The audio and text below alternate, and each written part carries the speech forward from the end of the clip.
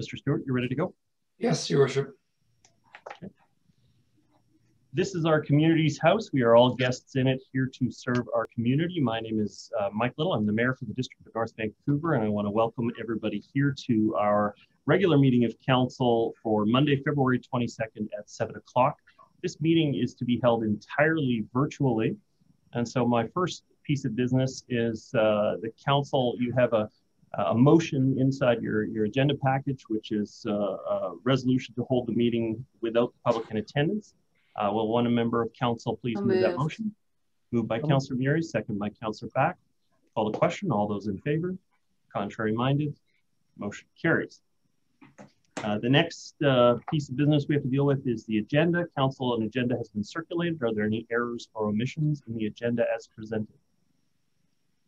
Hearing none, will someone move adoption of the agenda? Moved by Councillor Murray, second by Councillor Hanson. I'll call the question on the motion. All those in favor? Contrary minded? Motion carries.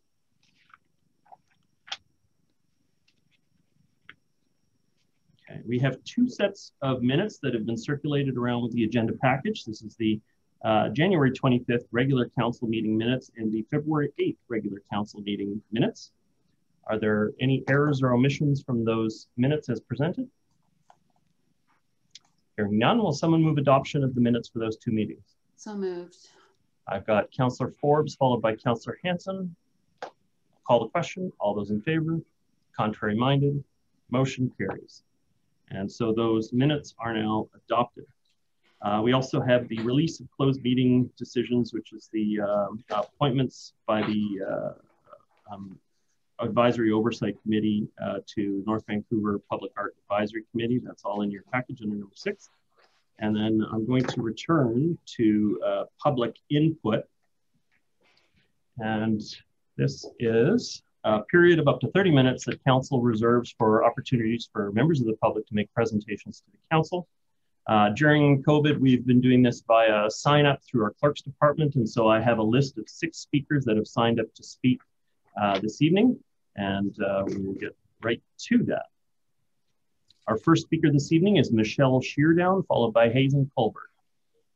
Michelle Sheardown, can you hear me? Yes, can you hear me? Yes, I can. You have 3 minutes to address the council. Okay, thanks. Hello, Mayor Little, councillors. My name is Michelle Sheardown, and I am a resident in the district, Inland Valley. And I put my name on the list to speak to item 8.9. And then when I was reading the agenda, I was really happy to see 8.3 about the UBCM Poverty Reduction Planning and Action Program. And so I'd just like to say that I'm glad you're looking at that as well. And hopefully with the other North Shore municipalities and with West Van taking the lead on that, that will be something that you can move ahead on. But with respect to 8.9, I'm here to support the recommendation put forward by Councillor Curran. I've looked at Help Cities Lead their material, and I've heard them on a webinar and looked at their website, and they're very impressive, supported by a lot of people. And their report has been prepared thoroughly. These 5 policy tools that will help municipalities enact strong building policy to reduce carbon in the district. They're sound and they've been well researched and put together. And I have seen this council get stuff done. I've been pretty impressed with what municipal politics can do, but surely having some more tools in your toolbox can only help. So I know that the provincial government has prioritized 3 of these 5 policies, and the recommendation is asking for you to write in support of those policies and also the remaining 2, so the 3 being mandatory home energy labeling, property assessed clean energy financing or PACE financing, regulating climate pollution for new buildings, which I see you guys doing all the time. It's fantastic. And hopefully building energy benchmarking and regulating climate pollution for existing buildings, which is going to be hard. These building retrofits, it's going to be hard work. So any type of support and tools that you have, I'm sure will be valuable. So in summary, I encourage all of you to support this recommendation put forward so that the district is well positioned to meet its target set under the Community Energy Emissions Plan, and that you will continue to contribute to the global fight against climate crisis. Thank you. Thank you, Michelle Sheardown. Our next speaker is Hazen Colbert, followed by Corey Cost. Hazen Colbert. Good evening, Mayor Little and Council. I speak to the First Nations resolution on tonight's agenda, which is item 8.8 and is listed as Indigenous Lands. Earlier today, I sent most of you my full input on the matter, including the photos, Facebook references, council meeting minutes, and CBC interview that are relevant to the recommendation I'm about to make. In 2015, Councillor Hanson, Rose and Chambers declared a potential conflict of interest in the subject of ingress to Deep Cove because his woodlot in Indian Arm can only be accessed by his boat from Deep Cove. In July 2019, he talked in Chambers that there be no perception of conflict of interest. He did so again in 2020. The Indian Arm woodlot he and his family own may be the subject of a land claim by First Nations. Perhaps it already is the subject, since local First Nations claim sovereignty over all shoreline from Deep Cove up Indian Arm. In such an instance, good Councillor Hanson might lose his mooring and timber harvesting rights on the land. The harvesting rights, which were recently featured in a news story about orcas off the shore of his woodlot. This is a very sensitive matter, and one that requires the utmost of discretion and full transparency. I trust I am wrong, but in the days of cancel culture, particularly of the canceling of Caucasian cis men of Councillor Hanson's age, might some internet media outlet or the NDP challenge Hanson as seeking to curry favor with local First Nations in order that they provide him a waiver on his mortgage and timber rights should the land be... Can you hold on just for a moment? So you're speaking to motivations that nobody could possibly know a person's internal motivations for it. So I'd prefer if you just stick to your main concerns rather than trying to interpret what someone might have been thinking. So Mayor Little, that's why I started off by saying I trust I am wrong. There's no way I can know the functioning of the councillor's mind. I know Councillor Hanson to be a good and honest person, but cynics might think differently. I don't. So all I will ask that is that given the nature of the land that he owns, and that given he has already declared a conflict of interest in the matter associated with that land, it would seem appropriate that tonight, the matter of Indigenous rights or Indigenous lands, out of the abundance of caution, discretion should rule that matter and the resolution be put in abeyance until all local land claims are settled, or if it is important to actually do this with alacrity, perhaps another councillor or maybe staff can just address it independent of Councillor Hanson. That's all I'm asking, Mayor Little, is that we ensure that there's full transparency here, not with respect to Councillor Hanson, full transparency with respect to the land claims that are being made along the shore of Indian Arm, which are, I assure you, because I've tried to read them, extraordinarily complex. Thank you, Mayor Little, and thank you, Council. Thank you, Mr. Colbert.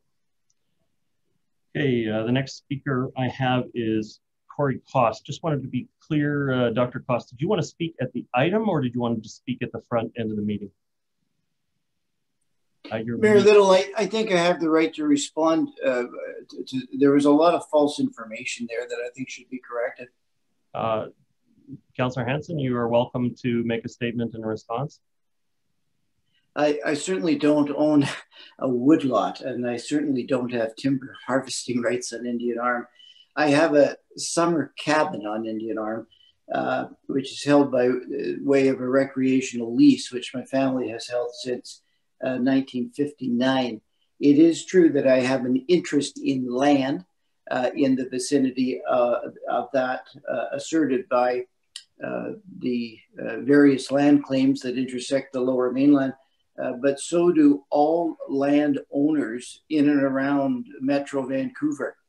And to suggest that my motivations were in any way linked to preservation of an interest in land that has been in my family for 59 years is preposterous, and I'm not in a conflict, and I will be continuing to assert the motion that is before council tonight. Thank you, Councillor Hanson. Dr. Costa, just wanted to check in with you. Did you want to speak at the front end of the meeting or at the item? At the item, if you could, please. Okay. Thank you very much. I thought that was the case. Okay, so then the next speaker that I have is Lori Parkinson, followed by Judith Brooke. Lori Parkinson, can you hear me? Thank you, Mayor Little. I can. Can you hear me? I'm having difficulty hearing you. I see you're unmuted, but I don't know if your microphone is. About that. That there is better, yes. Okay. Thank you. Thank you, Mayor and Council, for letting me speak. My name, as said, is Lori Parkinson, and I live near Moodieville.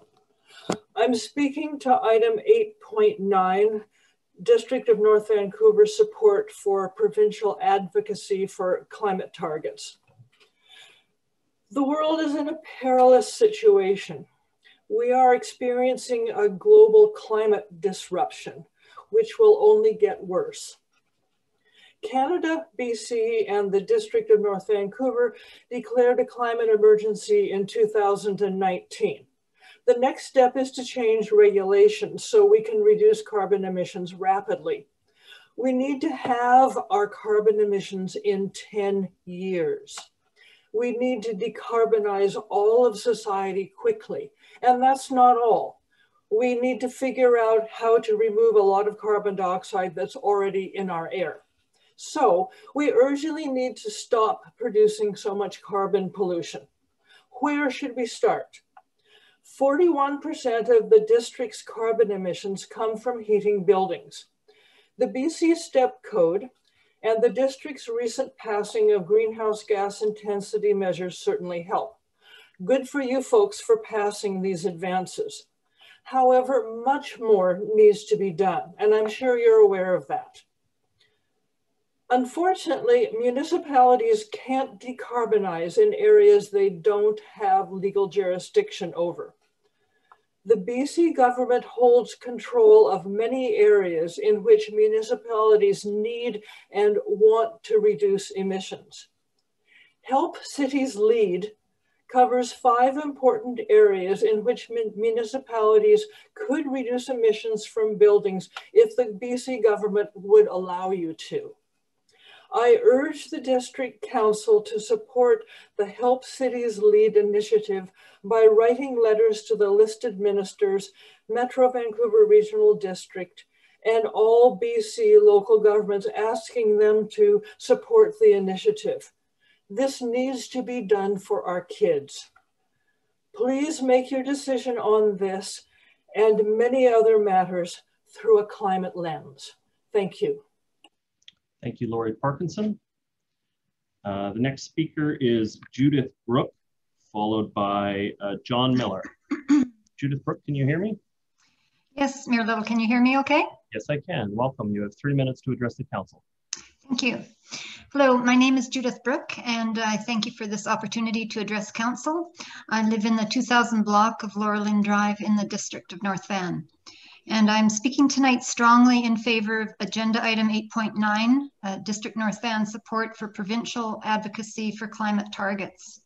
I am so very thankful to our council and applaud your past and continuing efforts in the face of the global climate crisis that the world is facing. Every province, and specifically for us focused on British Columbia, we need provincial government to boost the municipality powers and authority to move regulatory measures noted here by the Help Cities Lead initiative. I also support council sending letters to Metro Vancouver and all the BC local governments to support this as well. If you vote in favor of tonight's motion, I will be writing yet again to provincial ministers in support of this request, and I will encourage the hundreds of Force of Nature supporters here on the North Shore to also show their support. Thank you for your consideration. Thank you, Judith Brooke. The next speaker is John Miller. Thank you, Mr. Mayor. Can you hear me okay? Clearly, you have 3 minutes to address council. So I too am lined up on item 8.9 around Help Cities Oh no. Mr. Miller, I don't know if you can hear me, but we're having trouble hearing you. Your video is frozen. Could you suggest Mr. Miller turn off his video, Mayor, if you're okay with that? Mr. Miller, sometimes it works a little smoother if you turn your video off for a minute, but his video is not even recovering. So if you can hear me, Mr. Miller, what I'm going to do is I'm going to sign your name up back at the agenda item, and we'll proceed with the council meeting. And then Am I still on there? oh, there you go, Mr. Miller, you're back. Okay. Yeah, why don't you turn off your video and we can still be able to hear your audio if you have an intermittent connection. There you go. Okay. You have 3 minutes to address council. Okay. So the point is that there is this financial barrier to doing retrofits to existing homes to reduce the greenhouse gases. But as everybody's already mentioned, there is this Help Cities Lead program that includes the property assessed clean energy program. This is something that exists in 3 other provinces. It isn't here in BC. It's in Alberta, Ontario, and Nova Scotia, and it's in place throughout the US, and it's very effective. It allows a homeowner who wants to retrofit to apply to the municipality. An assessment is done, a cost estimate is done, and then through provincial legislation, the municipality can provide financing at low interest, maybe 4 or 5%, to that homeowner who goes ahead and gets the work done, and then gets to pay off whatever the expense is over 10 years. And the energy savings more than pay for that repayment. So it's a very successful program, but it does require provincial legislation. So I support what the others have said, that for District North Van to join the other municipalities on the North Shore in writing to the provincial government and the other municipalities in support of the Help Cities Lead program. Thanks very much for listening to me. Thank you, John Miller. Okay, that completes our speakers list. We do have a speaker signed up to speak at item 8.1, which we'll get to in just a moment. Okay. Moving on to reports from council or staff. The first item that we have is the 2021 to 2025 draft financial plan public input. And I think in this case, it may be beneficial to hear the staff report first, and then I'll go to the member of the public that would like to contribute their comments. Through your worship, Mr. Danak will be introducing the topic tonight. Thank you, Mr. Wardell. Mr. Danlock. Thank you, Your Worship. Tonight is the public's opportunity to speak directly to council on the draft financial plan, the 2021 to 2025 draft financial plan.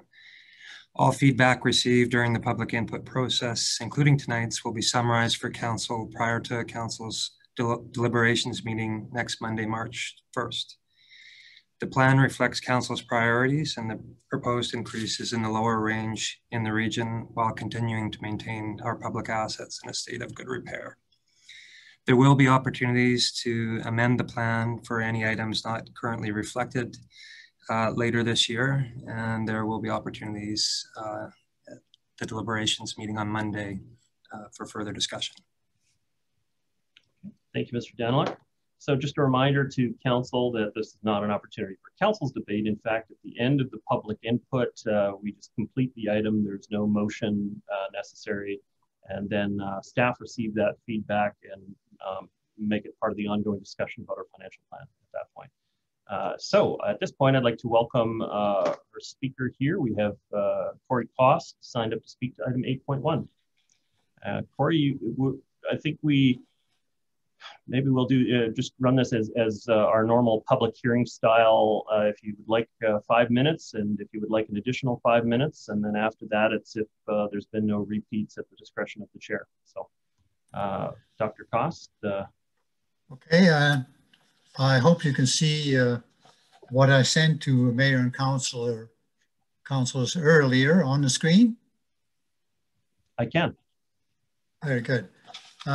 I don't want to really repeat verbatim the items that I have displayed here. I think for the public's interest, they can always read this material. And so I will just scroll through it. I had more questions than this, but some of those were answered at the NVCAN get-together, where all the community associations had a very open discussion with Rick Daniluk from the district. Because I didn't want to dominate that particular meeting, I felt it appropriate to bring most of these questions to council at this opportunity. May I interrupt you for just a moment, Dr. Koss? Yes. And I'll pause your time. So Mr. Daniluk, I just wanted to confirm. So Dr. Koss's written submission, that will be accepted as a full unedited attachment, or is staff going to summarize his presentation? Because I'd like to make sure that the full unedited gets adjoined to the report in some form. We can certainly attach the unedited attachment. And we will summarize, we'll hone in on Corey's key points here, and we'll provide a response for council. Just wanted to make sure you knew, Dr. Koss, that you don't scrolling so people can read it. We're going to make sure that a full copy is included in the minutes anyway. That's good. I did have an additional question that's not in here, and that's to do with clarifying where, if any, there are budget items in this 5/extended to 10-year plan to address climate change for the next period of time, 10 years. And where is the proposed source of funds to come from?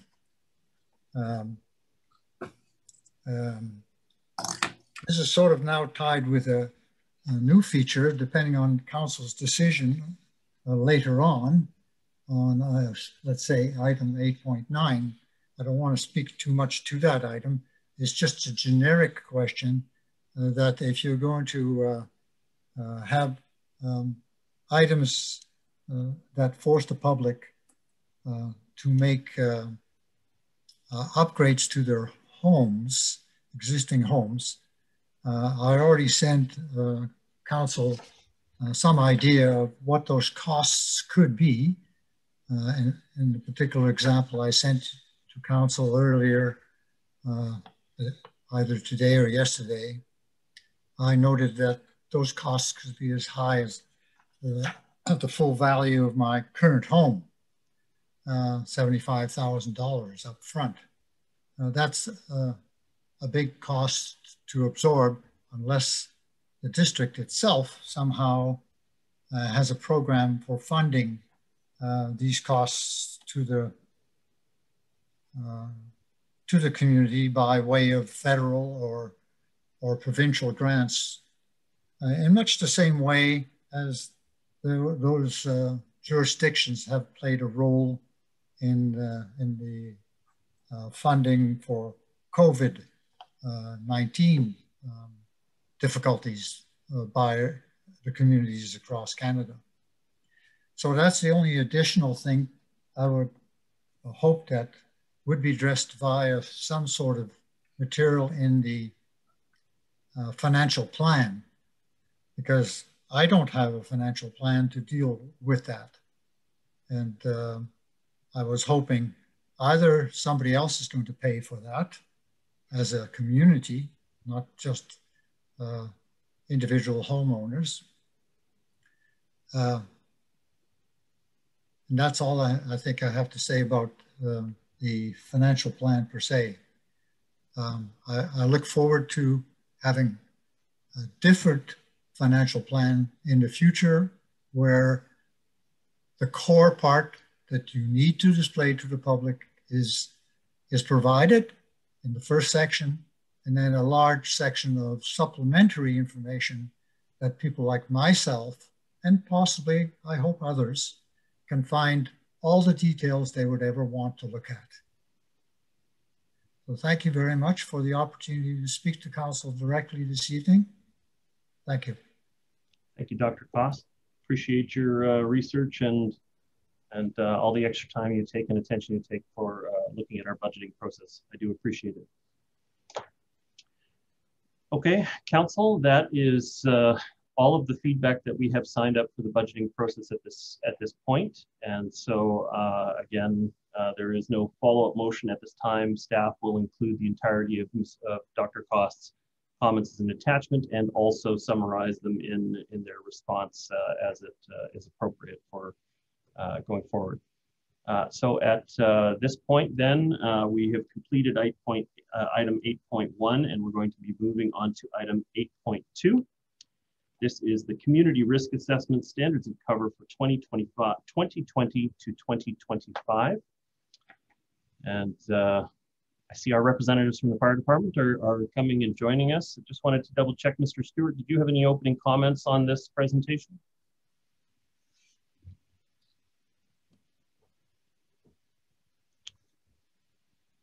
Caught him.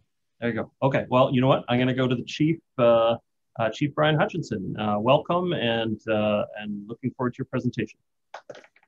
Thank you very much, Your Worship, Mayor Little, and members of Council. I did want to start off just by expressing our appreciation to be here this evening and to present our Community Risk Assessment Standards of Cover 2020 to 2025. With me this evening is Assistant Chief Haida Fortier. Haida has been our project lead on this initiative over the past several months. And I must say, while we've had a large number of individuals, both from within the fire department and externally, really contribute to the success of this document, Haida's done really a lot of the heavy lifting, and I wanted to acknowledge the work that she has done. So, welcome. Haida's also going to be managing our audio-visual this evening. So we do have a very short PowerPoint presentation with a video segment internally within it. And Haida will manage that piece for us. And Chief Fortier, we're probably ready to go, and we will certainly make sure that we've left some time at the end for questions, Your Worship. Thank you.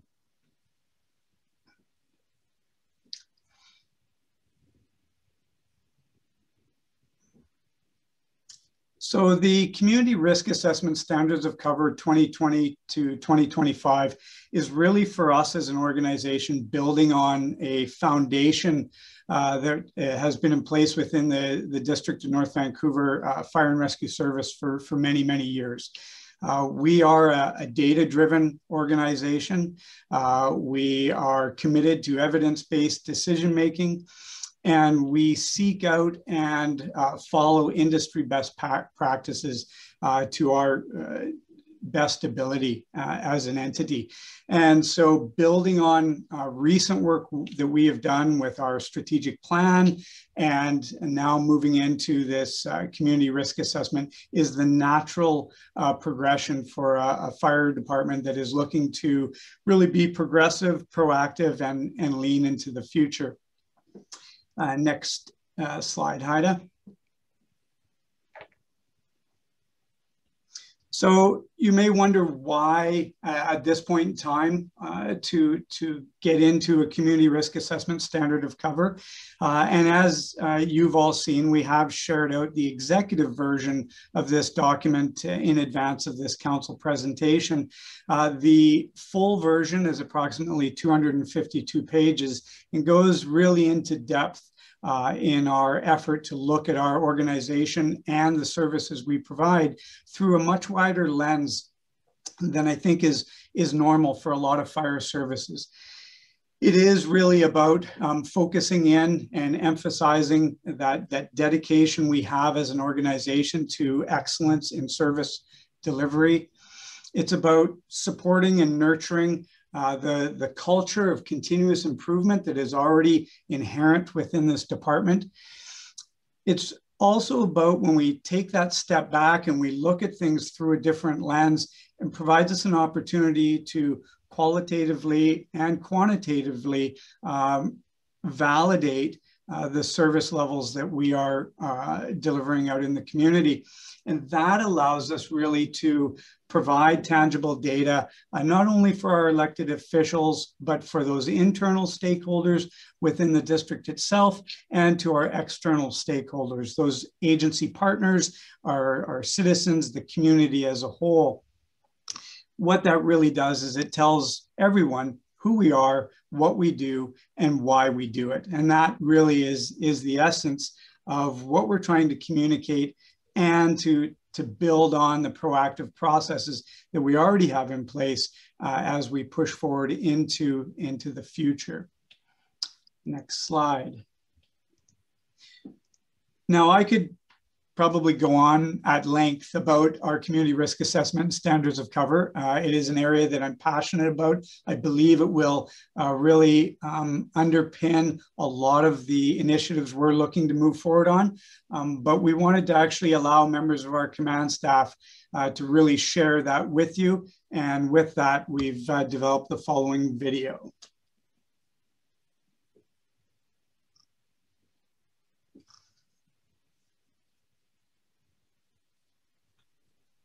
Sorry about that, having a little technical difficulty here. Let me just try a full share.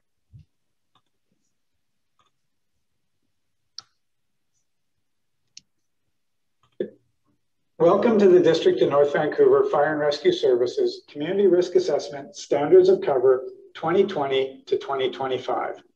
So what is a community risk assessment standard of cover?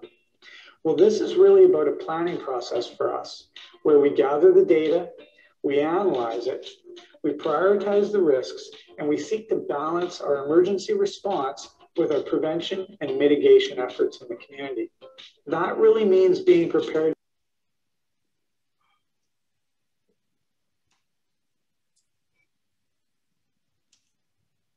Chief Fortier, I'm having trouble with the audio.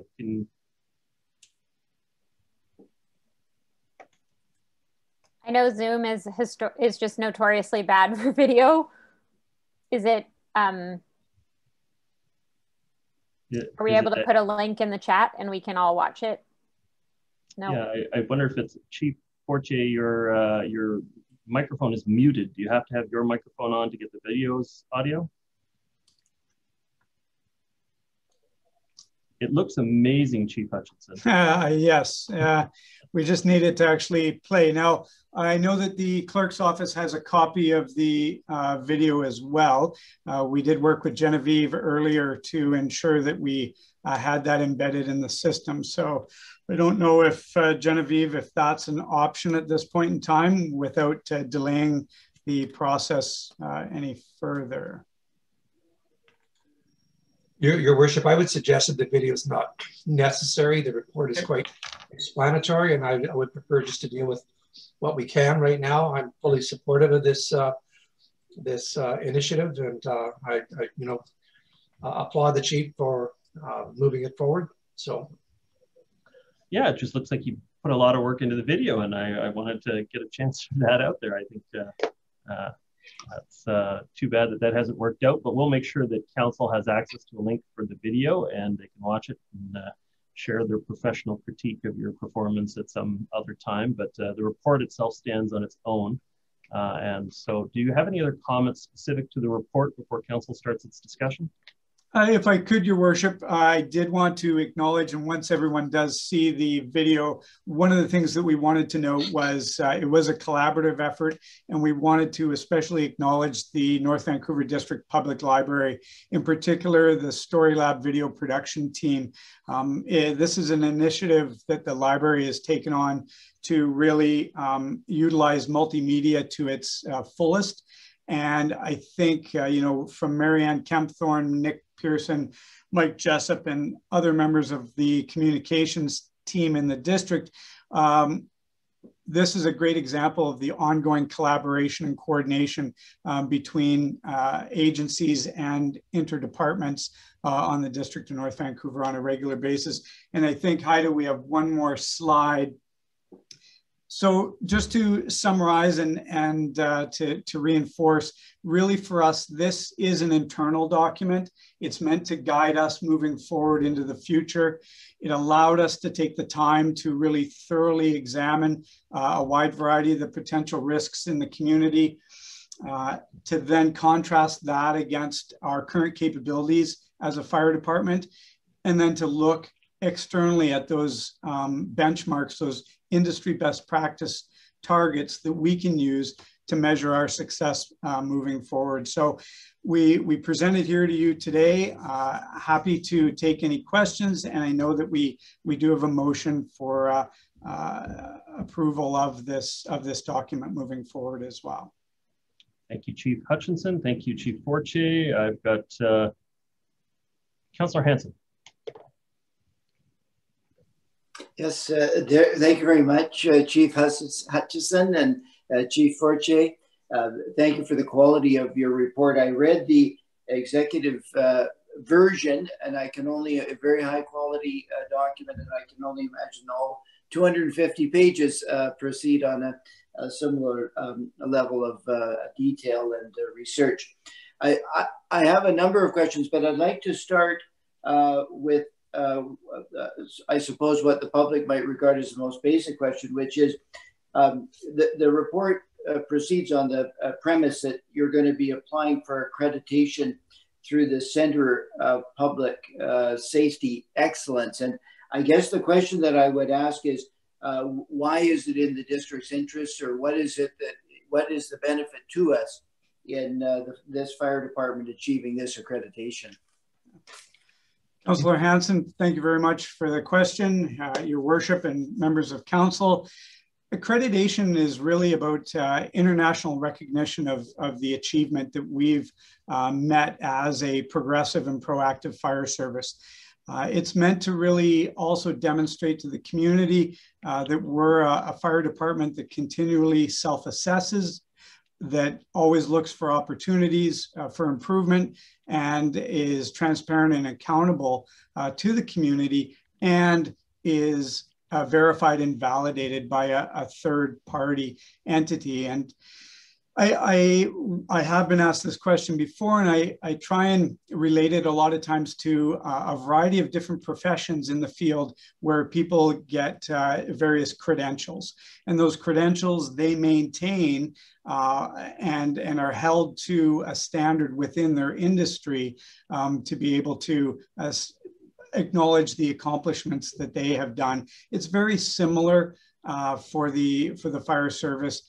It also really allows us to even engage more with those other like-minded entities across the world that have chosen to pursue accreditation. And there is where we learn even more about innovative approaches, industry best practices. Right now, there's about 284 agencies, fire service agencies globally that are accredited. 9 of those are in Canada, and they range from large departments such as Ottawa and Toronto to smaller ones like Red Deer, the City of Guelph, and our only BC accredited agency, which is the Township of Langley. Councillor Hanson, I think one of the things that it really does is it's meant to demonstrate to the community that we're an organization that's committed to continuous improvement, and it holds us accountable basically to ourselves. Thank you, Councillor. And thank you. I believe the recommendation, we're just checking on that, the recommendation in the report is to approve the report. Clerk's just checking in on that matter, but Councillor Hanson, will you be approving the report? Yes, happy to, Your Worship. Thank you. Councillor Kern is a second speaker. Are you willing to second that motion? Yes. Okay, thank you very much. Councillor Kern, your comments. Thank you for the presentation. And I just wanted to make sure that the folks who worked on the movie know that we're going to watch it all, because I know I've been exactly where you are, where I've like put all this time and effort into a Zoom presentation movie, and then it just, and you're like, come on, Zoom. So I feel badly for everyone that did it, but we're definitely gonna all watch it. So thank you for that, and thanks to everyone that worked on it. I also just wanted to ask a question. I did read through the report, and the vision to be an inclusive and progressive leader that consistently provides our community with excellent service. I think everyone would agree that that's happening. And I just wondered if you could speak a little bit about the work around inclusion and diversity. A lot of our partners are doing work in anti-racism and reconciliation, and certainly getting more women or women identifying firefighters on the force. And I know that I'm very proud to have Assistant Chief Porche here. And so I just wondered if you could maybe speak to some of the work that's happening on that front in our community as well. Thank you. Sure. Councillor Curran, Your Worship, and councillors. Certainly, I will say that we try and make every effort that we can to always be engaging with a wide variety of the demographics within our community. Our relationship with the Squamish and the Tsleil-Waututh are growing at a phenomenal rate based on people that we have in place. To speak on our efforts to encourage gender diversity in the workforce, while I'd be happy to speak on that, I do have what I consider a subject matter expert to maybe go through some of what we do have on the go and some of the initiatives, not only that we put in place in 2020, but even moving forward into 2021. And I do want to especially acknowledge that we, and I'm sure Haida will speak on this, but one of the things I was very proud of last year is we managed to host the Camp Ignite program when many other municipalities in Metro Vancouver were very hesitant and uncertain of how to progress with supporting that program. And the District of North Vancouver is where it landed. And I was extremely proud that we were able to do that. But without further ado, Chief Forche, would you like to share some perspective?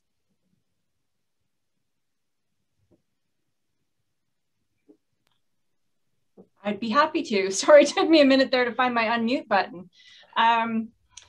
You know, I love so much the work that we've done with this document because it really dives deep when you look at the full version into so many aspects of our community, including equality, diversity, and inclusiveness. And I'll be really interested when you get a chance, Councillor Curran, to dig into that big document. And I'd really appreciate some feedback on what we included because this is a very important topic. And we've really tried to do justice in a mindful way to reflect on how we want to move forward in the future. We've done a lot, but we're not really seeing a ton of success at this point as far as hiring diverse people who would help to build diverse teams for us. But we do things all the time. Camp Ignite, we have been involved with from the beginning. Camp Ignite is in its 10th year. And as Chief Hutchinson pointed out, we supported it last year in a virtual way. And it's too bad the video didn't come through because there is actually a photo from Camp Ignite in there and our training chief talking about the importance of diversity and inclusiveness. Just a few weeks back, I was honored to be able to sit and virtually share my personal story with School District 44. I think there was about 250 students that were on the line for that virtual learning session. And I was able to sit there with Captain Sam Van Born from the City of North Vancouver. We both were able to share our stories and answer questions. We do things from large scale events where we bring in groups of people to small scale events where we're approached by a school counselor and asked if we would do a work experience day for a student. And a lot of the times they are people who are underrepresented in our community. There's all kinds of different things that we do, but I think, you know, in general, just those few highlights and definitely always open to explore all kinds of new items. So if you want to give some feedback, I'd really appreciate that.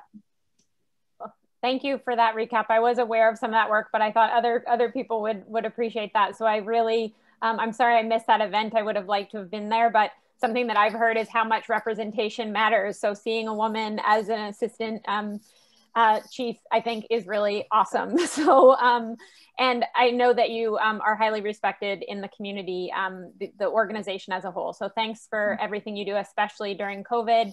And I think something else that the community might not know is how much of the responses are medical, not fire related, and how much of a role you play in the community in a way that people might not understand. So especially in the pandemic, I know it's been extra stressful time. So to all the frontline workers, pass along our thanks for everything that you've contributed. Thanks. Thank you. Thank you. Councillor Kern. Yeah, and EMS assist is a big part of the work as well. Councillor Back. Thank you, Your Worship, and thank you to Chiefs Hutchinson and Fortier. I really appreciated this report. I'm always so proud of our fire service, and I was really proud to just read through it and read about some of the goals that you have. Under the performance improvement goals, I noticed one of the items is to initiate a comprehensive review process for the cooperative fire rescue services. With the letter of understanding, the current letter of understanding has an end term date of December 31st, 2022. This is always an area that I really admire, is how we collaborate across the North Shore with fire services. And I'm just wondering for either of you to answer if you anticipate any major changes to that as we approach that date. Councillor Back, your Worship, Mayor Little, and councillors. The interesting thing is as we go through the Cooperative Fire Services Agreement that we currently have in place, and I've described it to others as we've moved so far since it was put in place in 2017 that it is it's bare bones compared to where we are now. And I think the process for us will be just catching this document up to where we've went in terms of ensuring that the resources that are in place between Horseshoe Bay and Deep Cove are being used to the fullest extent to best serve the citizens of each of the municipalities while supporting the entire population of the North Shore. I'm going to divert for just a second. It was one of the key reasons, Councillor, why I came here. Being a resident of the North Shore, but working for another fire service in Metro Vancouver, I watched how the shared services, the cooperative services had progressed. And it was knowing that it still was a work in progress, that it still had so far that it could go. It was one of the huge motivators for me to come here, because I think it's something that's looked at not only in BC and across Canada, but across North America as a model for where we can go in fire and rescue services. I appreciate your comments on that. Again, it's something I really look to. I think it is such a great model. I've got a family member who's a firefighter here on the North Shore as well, and so he experiences it firsthand, and it does seem pretty seamless. So it's hard to imagine that it could get better, but the fact that it could is great news. So thank you. Thank you. Obviously, the document is longer term focused, but I'd be curious to have you hear any comments on progress with purples, reds, oranges, and yellows, and the call-outs during COVID. Are there any plans for the provincial government to adjust the service levels on those responses in the short term? Your Worship, perhaps I could comment on that. I serve on a committee that's being organized by the Ministry of Health as a result of the Auditor General's report on the interface between fire and medical services. We've recently restructured that particular committee. We've got good representation from the BC Fire Chiefs Association, the Lower Mainland Fire Chiefs Association, and we'll be focusing on the opportunities to actually clarify that and set up. Our long-term goal is to set up a system where fire is considered to be an inclusive part of the pre-hospital care continuum. And quite frankly, that's a challenge with some areas, but certainly I would say that the Ministry of Health is leading right now, and I'm really appreciative of that, and forcing us to have some good dialogue. And so I'm hopeful to make some good progress this year. Thank you for that, Mr. Stewart. I know I penned a letter jointly with several other mayors endorsing that the fire department at least has access to the information about calls so they can make operational decisions. And so we have been applying some pressure to the province to get that information to you.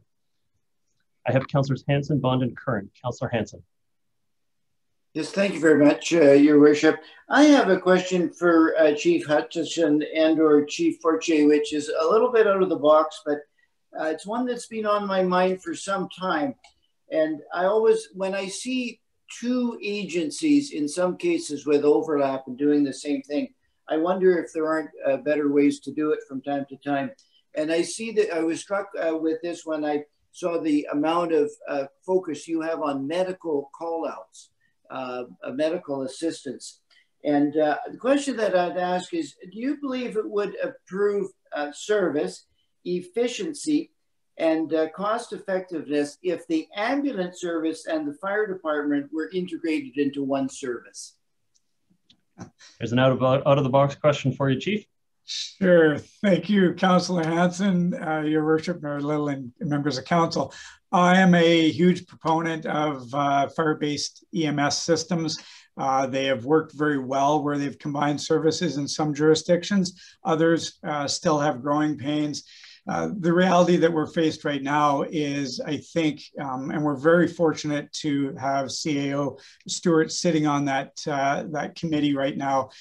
Right now, our best bet is to enhance the collaboration and the coordination between fire and our pre-hospital care system. I think we can be doing a better service in the community combined, but we've got to, right now, it's still the baby steps. We're not quite at the place where we could probably integrate in a seamless fashion, but I do believe that one day we will get to a point where that relationship is solid and that there are no gaps in the service being provided to our citizens. So.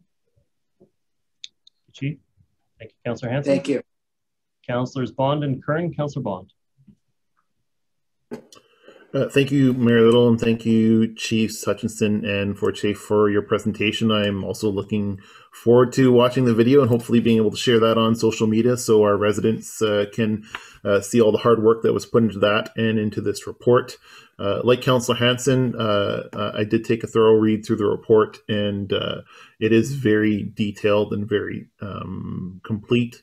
I really appreciate all the work that you and your team have put into this. I think all of our residents and visitors to the district are so thankful for the critical service that you and your team provide here in our community.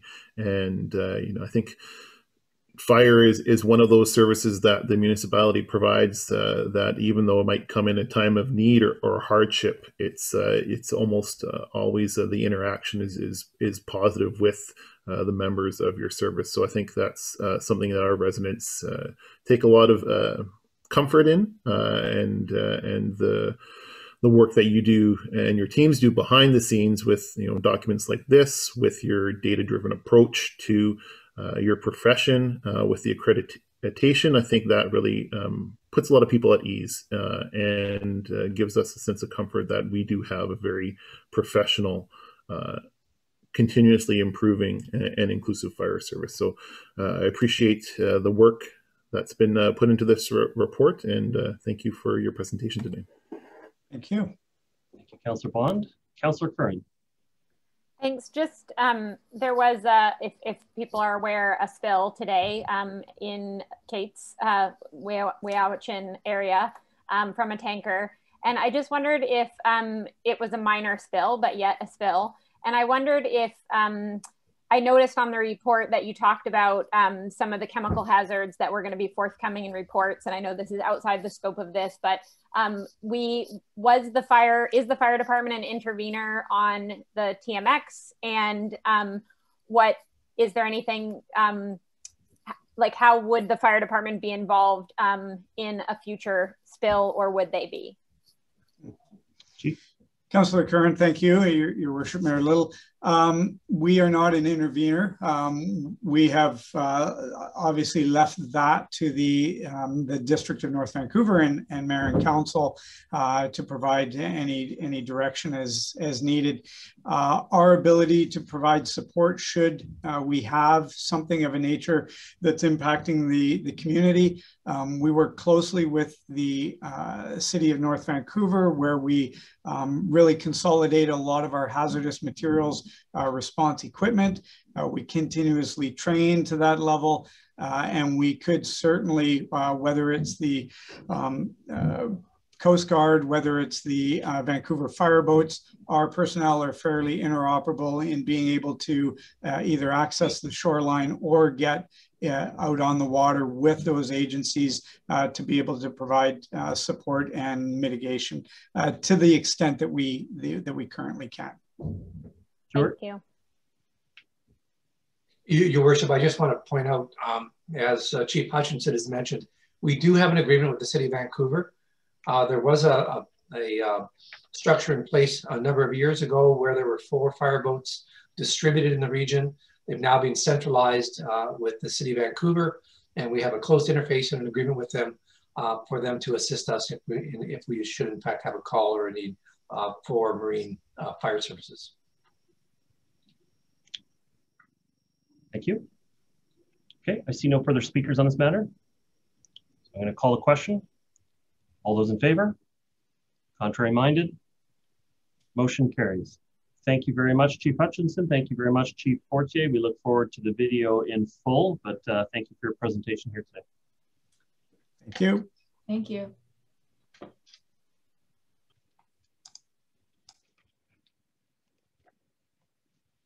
The next item on the agenda is item 8.3, the UBCM Poverty Reduction Planning and Action Program for this is the North Shore application. Mr. Milburn, will you be making some opening comments? Well, thank you, Worship. I think another example of partnership and collaboration on the North Shore. The UBCM Poverty Reduction Planning and Action Program grant application is in a report before you tonight, and Ms. Atva has a brief introduction, after which staff would be happy to answer questions. Thank you, Worship. Thank you. Welcome, Ms. Atva. Thank you very much, Mayor Little. Thank you, Mr. Milburn. Good evening, members of council. Happy to be here again with you tonight to talk about this grant opportunity. This grant opportunity is available through the Union of BC Municipalities, and it's intended to support the province's poverty reduction strategy, but also to support local governments in reducing poverty at the local level. And we know that many of our residents do face challenges due to poverty. Often these are lone parent households, newcomers, immigrants, First Nations, people with disabilities. This proposal is for a North Shore application for $75,000. This project would entail putting together a group of people, we're calling it a poverty reduction task force, to help guide the project.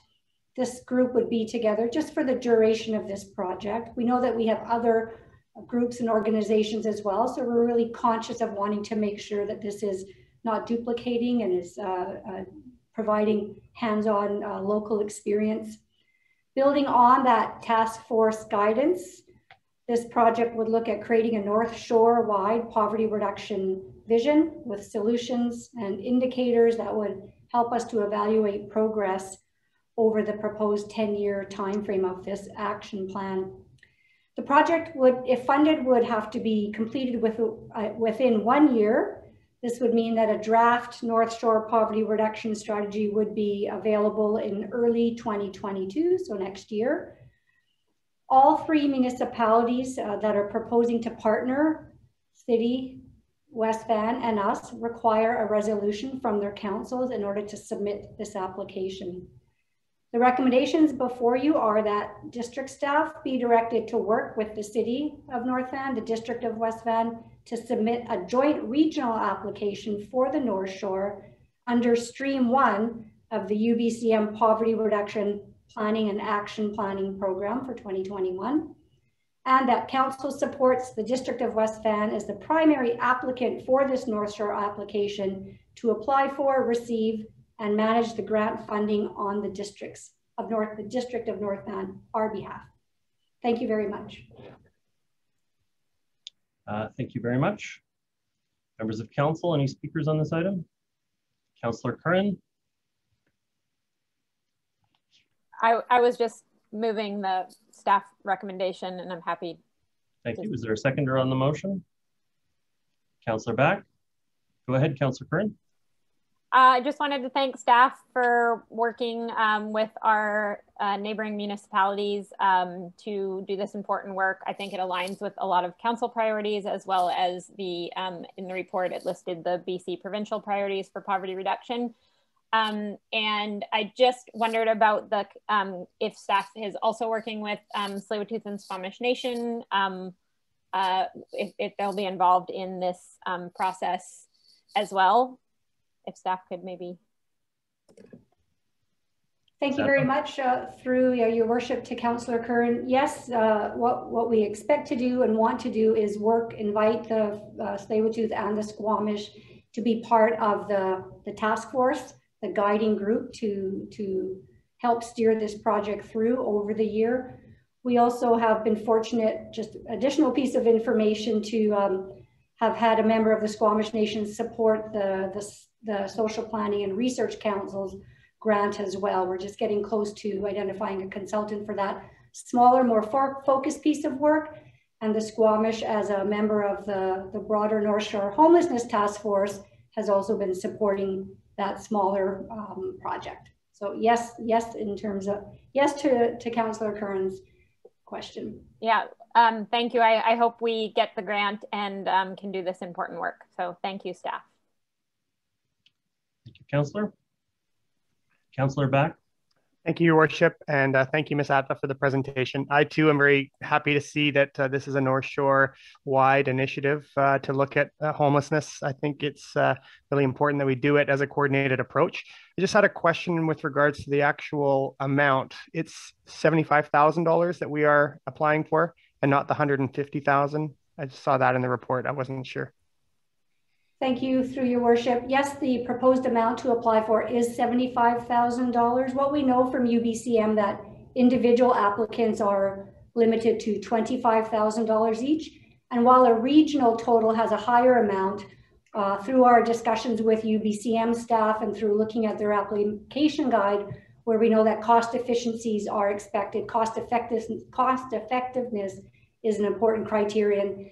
That staff determined in consultation with UBCM that an appropriate amount for the 3 municipalities would be a $75,000 request. Good, thank you. Yeah, I'm very supportive of this and also hope that we get it. Thank you. Thank you, Councillor. I see no other speakers from council at this time. I'm going to call the question on the motion. All those in favor? Contrary minded? Motion carries. Thank you very much for your presentation, Ms. Atla.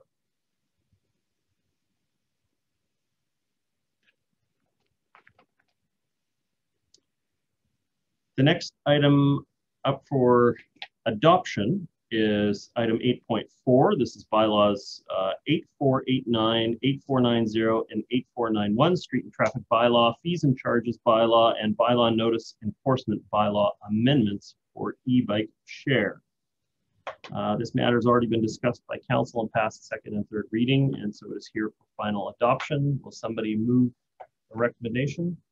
Moved by Councillor Bond. Is there a seconder? Councillor Curran. There's no discussion on the motion, so I'll call the question. All those in favor? Contrary minded? Was that Councillor Forbes, were you opposed or was that in favor? Thank you. So that's unanimous support from council. Thank you very much.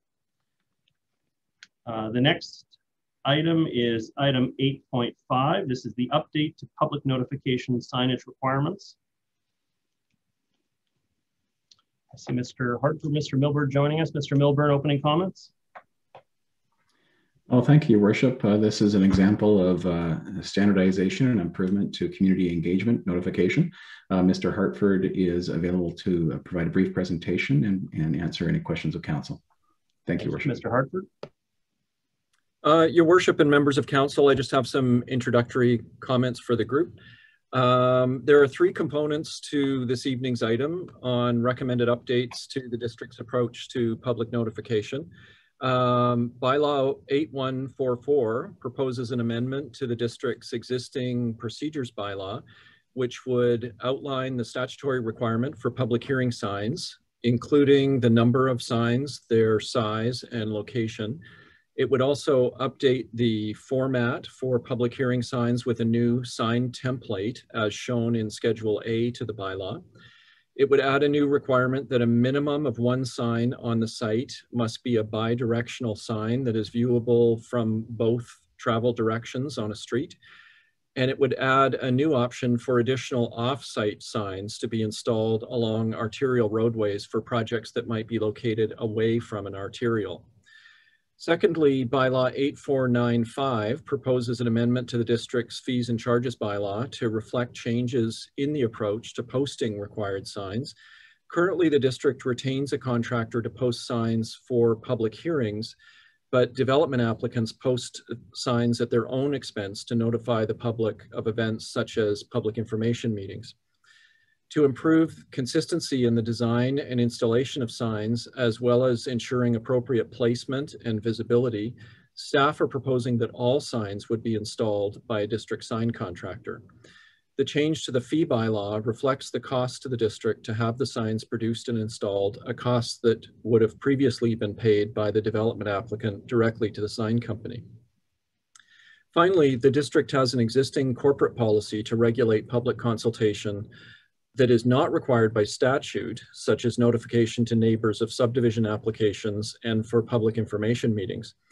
To ensure that the approach for non-statutory notification is consistent with the amendments to the statutory notification, as noted in the bylaw 8144 changes, sign details such as sign, content, and the need to be viewable from both directions of travel have been added to the existing policy as an amendment.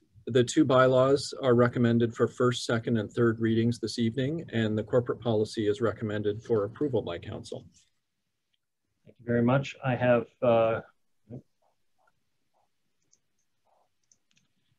Councillors Murray and Forbes signed up to speak first. Councillor Murray, will you be moving a recommendation? Sure. Okay, and you're moving the staff recommendation, and Councillor Forbes, will you be seconding the staff recommendation? Is that a yes? Sorry. Yeah, thank you. Okay, Councillor Murray, go ahead.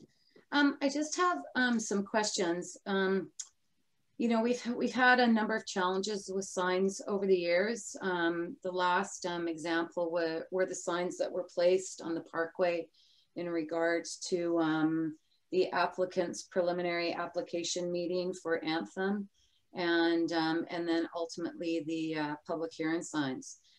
The preliminary application signs were taken up by a massive rendering of what the site was going to evolve to, and had information on the sign that you actually had to go park your car and walk up to the sign in order to legibly read it. In the public hearing signs, the same thing happened again. The public hearing was a light blue font was used to indicate the public hearing. It was not visible, and the sign, although placed on the corner of Lytton and Mount Seymour Parkway, was behind a pole. The two subsequent signs that were placed on site were mid-block, and there was no way that you could pull over anywhere on the parkway to read the sign.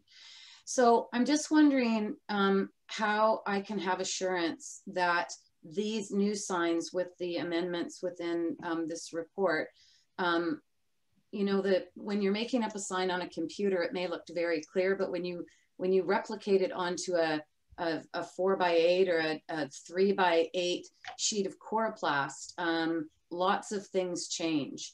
I notice on the Schedule A, development proposal is the most significant part of the sign. I think about a quarter of the page is taken up by a map, and I would suggest that the fact that the sign's on the property indicates that this is where the application is. You know, maybe negating the need for a map to take up another large part of these signs. you know, the information that the public needs to see is in big letters. And I think all of us, well, some of us are pretty astute at, you know, telling people what's going on, especially during an election or a movement of, you know, considerable size. Often what happens in these signs is the fonts are so small that it's not easy to read what is actually happening. So can Mr. Hartford talk to me about the size of the fonts, how council can be assured that we can actually read the signs that we're going to be putting up? And who decides the information that goes on the sign, like the general idea of the application and the citing? Who decides that? Your Worship, Councillor Murray, the District Communications Department has spent quite a lot of time putting together a package of signs that would deal with a variety of stages in the development review process. So that could include an early input meeting at the preliminary application stage, a public information meeting, or in the case of the procedures bylaw, Schedule A, the public hearing.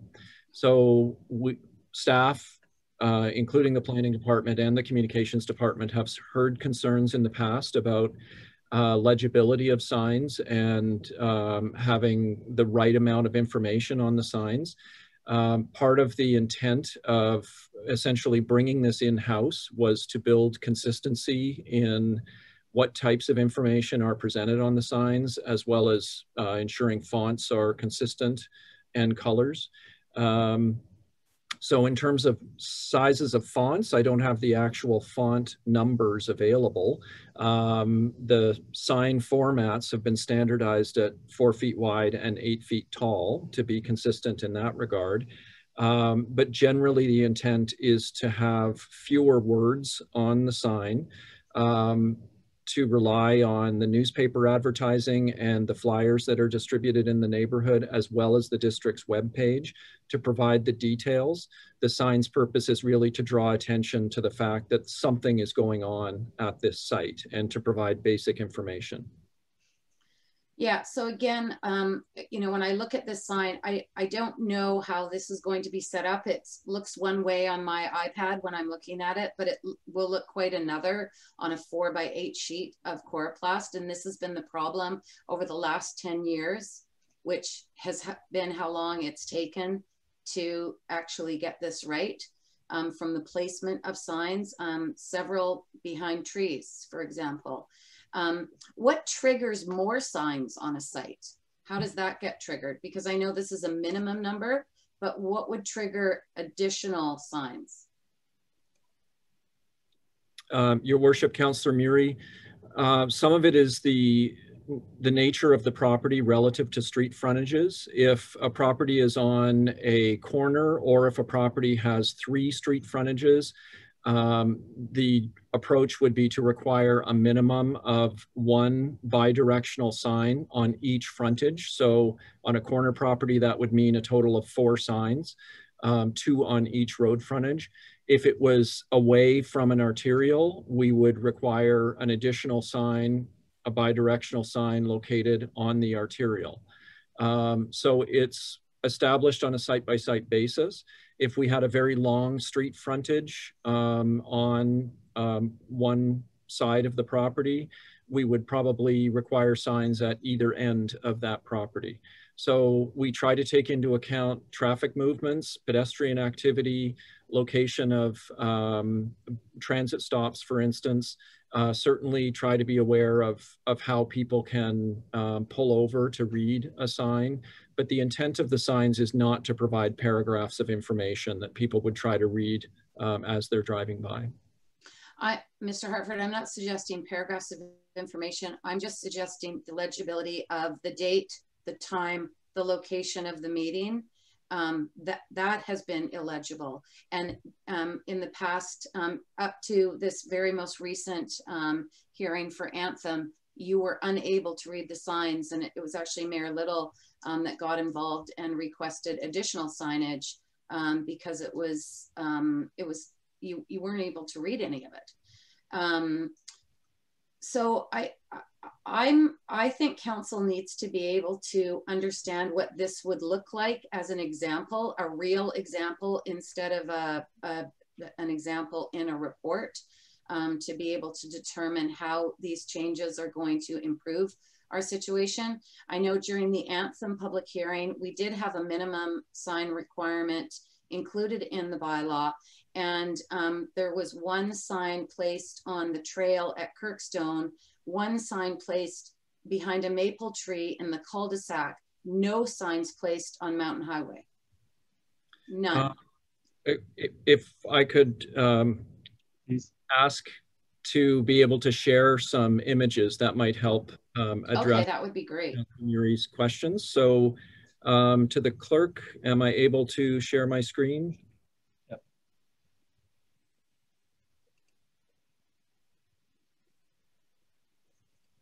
In the interim time, Mr. Milburn, you had a comment? Thank you, Worship. Just wanted to point out in the new template format that you see in Schedule A to the bylaw, we show an insert of a location map, but not a rendering or an illustration of the proposed development. That is not included in the package anymore, will not be part of the sign notice. A map, though, is still relevant because folks who are interested in the development of the property need to know where the property is situated relative to adjacent streets, especially if we move to the arterial sign format that we're recommending. Because when we place a sign that's away from the property itself, people really need to understand where it's located in relationship to the actual rezoning. And so we still think that's a critical piece of the conversation. But again, the rendering or the image, the illustration has been removed. Just a map showing the location of the property is retained. Thank you, Worship. Well, for public hearings, we do have maps, and for preliminary applications, developers have used renderings in the past when they've been determining what the sign looks like. My issue with it is the size of the space that we dedicate on the sign to a particular bit of information. For instance, if it's a public hearing sign, I think the letters for public hearing should be the dominant part of the sign, with the date and time and location being the dominant part of the sign, not development proposal. If it's a preliminary application, it should say preliminary application meeting or pre-meeting or whatever we want to call it, not development proposal. So you differentiate.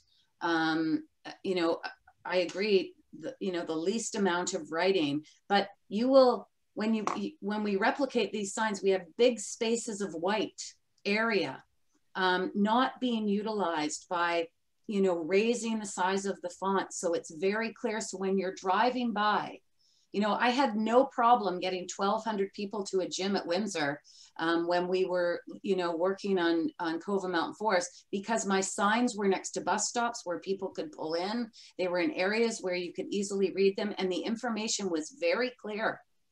And yet our application signs have been challenged for so long. I hope this does it. But I'm worried that, we're not, understanding the clarity of replicating the signs and the citing of them. The signs that were placed for the Anthem public hearing, they were in the wrong spot. We get a response. So, Mr. Harper, do you have images you're going to show us? Samples? I do, and I can show those now if you like. Okay, thank you. So this image is the current public hearing sign as attached to the procedures bylaw. This format is the proposed new template for a public hearing sign to be attached to the procedures bylaw. This is a real world example of a public hearing sign that was installed with the signage oriented toward the roadway.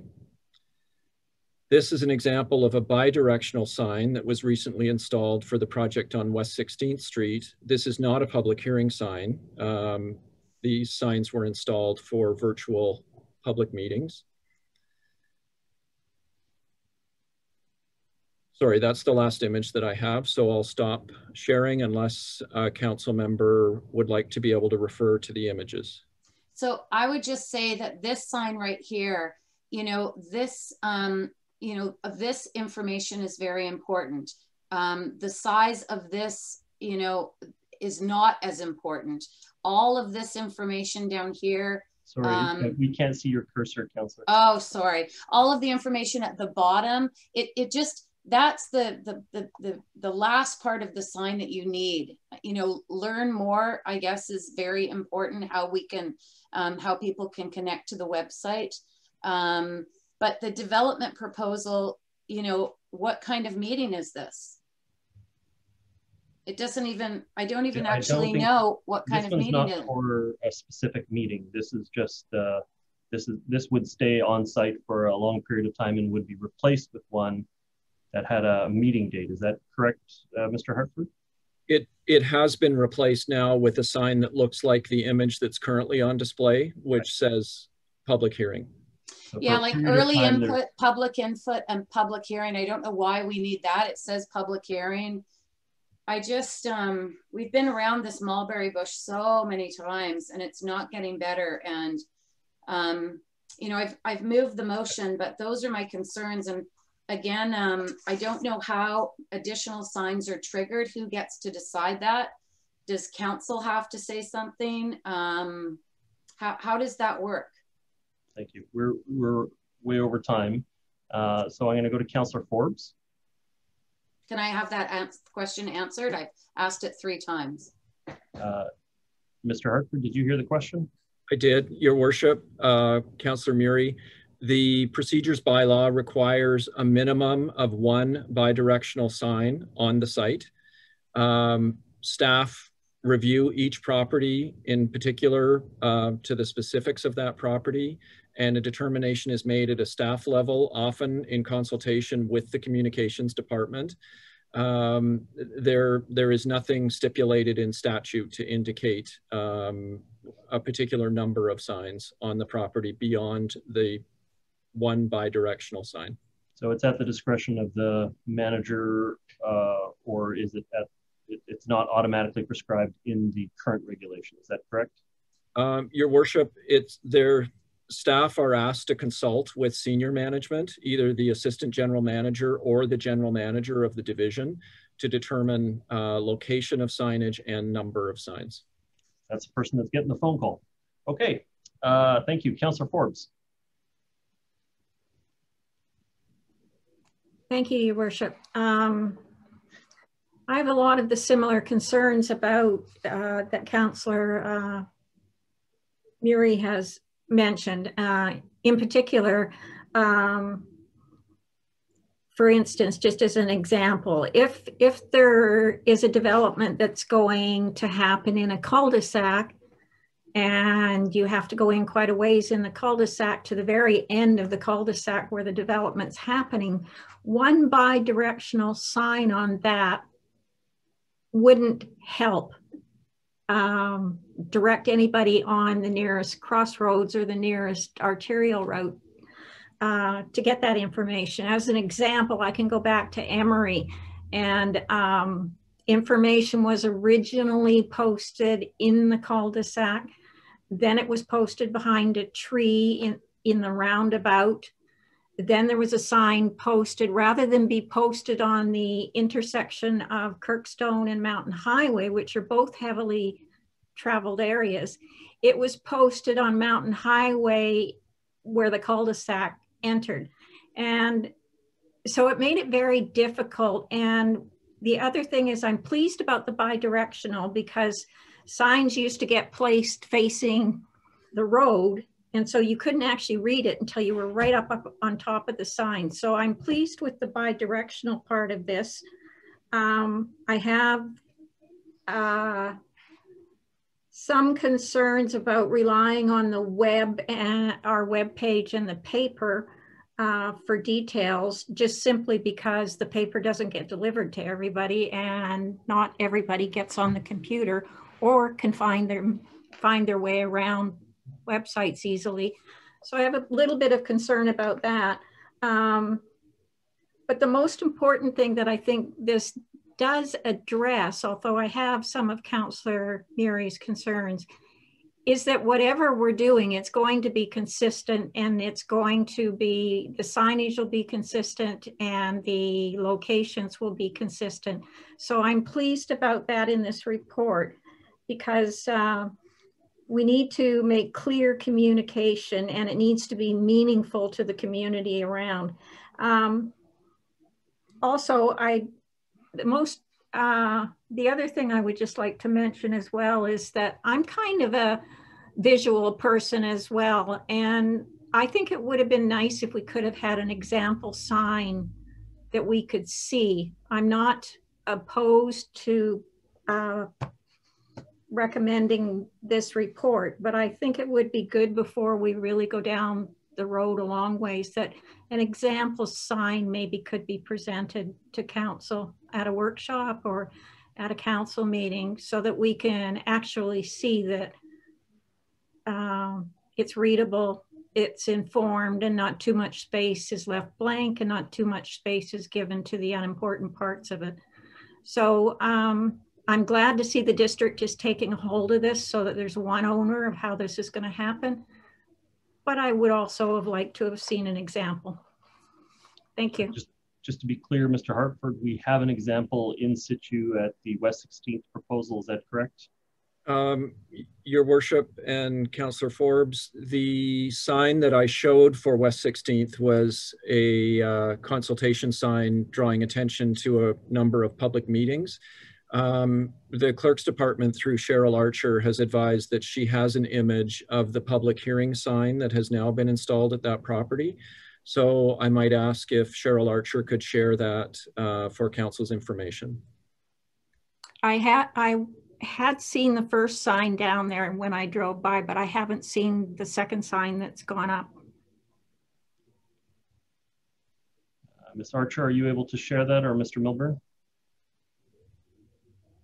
Thanks, Your Worship. I just wanted to mention that really the proposal you see before you tonight is the culmination of staff trying to listen very closely to the concerns that we've heard from council members of the community, and working closely with our communications department to present this type of sign, which has more clarity and focus on the key information that we think the public will need to get. Again, this is just one method of public notice. There's also a notice distributed to neighbors, as well as notice in the newspaper and our website. But this is still an important notice for the community. Thank you, Worship. Can I just say that that's another part that we need to deal with? I've always wanted the notification area to be expanded more than I think it's 100 meters out. But anyway, that's something else for another meeting. Thank you, Councillor Forbes. I have Councillors Bond and Curran and Councillor Bond. Thanks, Mayor Little. I agree with this approach. I think that the district taking ownership of the process makes a lot of sense. I agree with staff that will provide a sense of consistency and staff oversight on all of the signs. So I think that's a good step forward.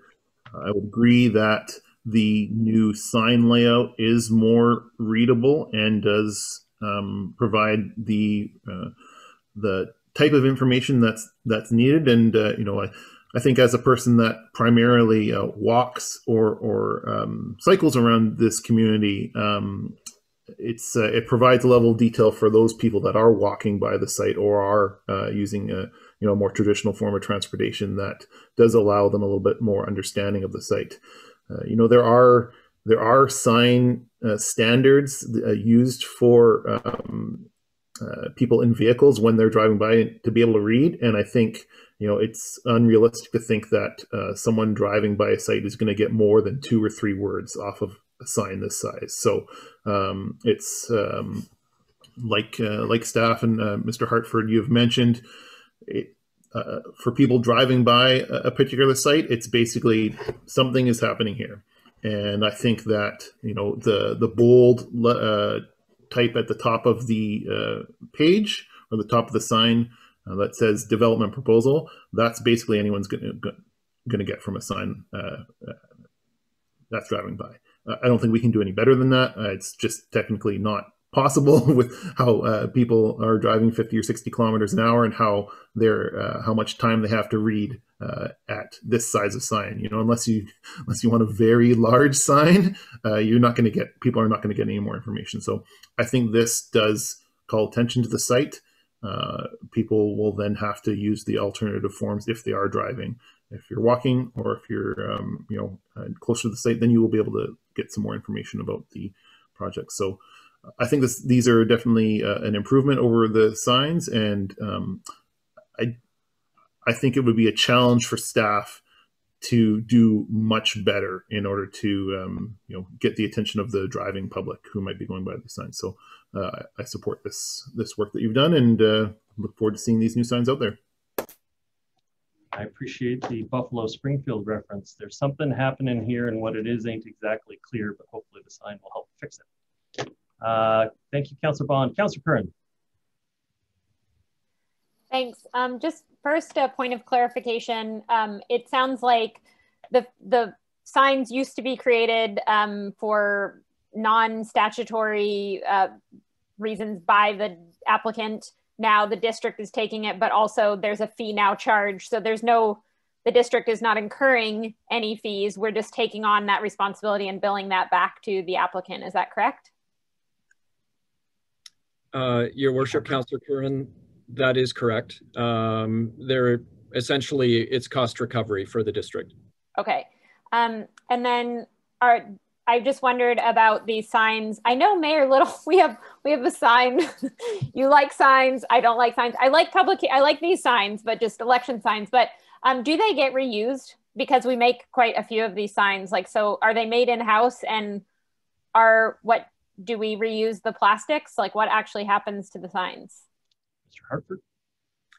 Your Worship, Councillor Curran, the signs are made by a local sign company. And my understanding is that they are typically plywood and they are reused. The base materials are reused. Okay. I would just advocate for that as we try to move towards circularity in our systems, that we're reusing all the materials as many times as we can. I think it is a challenge. I like the idea that they'll be consistent. I think that's important, that they'll always look one way. And I would say, yeah, as the big type, as big as you can make it in those parameters to indicate that there's something that you need to know is really important. And I do agree that people driving by versus walking and cycling are going to have a different experience with the sign. But I think those were my questions. Thank you, Councillor Curran. Just my own comments on the matter. I heard Mr. Milburn say this is the culmination of listening to people, and I got to tell you, we're passionate about signage in this community, and so that's probably going to be an ongoing process to some degree. I think what Councillor Murray was also speaking to was that there's a human scale aspect to it, and so when you're parked across the street and you're 80 feet away in your car, I want to see date, time, and what kind of a meeting it is. When I'm walking up to the sign, that's when you can get the further details and further information. And so the site map is probably not relevant to the car or to the person at a great distance, but the site map is relevant to somebody who's walking past the site and taking their time. And so it can be on a more human scale. It doesn't have to be a significant portion of the sign. It can be shrunk down. And other elements of the sign, again, they're more appropriate to the person who's walking up to the site. And so therefore they can be at that kind of a scale so that we can free up as much space as we possibly can to extend the viewable distance for the critically important information. But I still think this is a dramatic improvement over what we have had. I think we've already seen that even just the feedback that we've given to the contractor, because it was a contractor that was placing the signs on some of the locations, but the feedback that we've given have already caused improvements in the visibility of the signs. So that kind of direction to the contractor, I think, has been very helpful. But I'm supportive of this. I think it's heading in the right direction. I do think that there's some things you can do with the font and making sure that it's high contrast. The one that was on the Parkway was 3 different blues were being used and things were sort of blending in together. And so making sure we're using high contrast materials. I know we had that discussion about Lynn Valley, about making sure that we were considering accessibility. Could someone who is low-sighted be able to see this as well? And so making sure that it's high contrast fonts and high contrast colors wherever reasonably practical. But I think you've achieved that in the layout that I saw. It looks like something you could see from a great distance. So I'm supportive, and I don't see any other speakers at this time. So I'm going to call a question on the motion. All those in favor? Contrary minded? Motion carries. Thank you very much, staff, for your presentation. Get a little warmed up about sign discussions. I'm so glad we have so many of them. Next up, we have item 8.6, which is the Lynn Canyon Pay Parking pilot and bylaw amendments. I believe we have Mr. Carney joining us for this discussion. Welcome, Mr. Carney. Thank you, Your Honor. Go ahead. Do you have presentation or comments? Yeah, thank you, Your Worship, and good evening, Mayor and Council. This really is a first, second, and third reading to enable bylaw changes needed to collect the annual $10 district resident exempt parking pass for the Lynn Canyon Pay Parking pilot, not to be confused with the residential parking permit fees that are already in place in the district's bylaw. So just wanted to make that distinction because I know there has been a little bit of confusion in the community around that. So again, this is really just limited this first, second, and third reading to the district resident exempt pay parking permit for Lynn Canyon Park.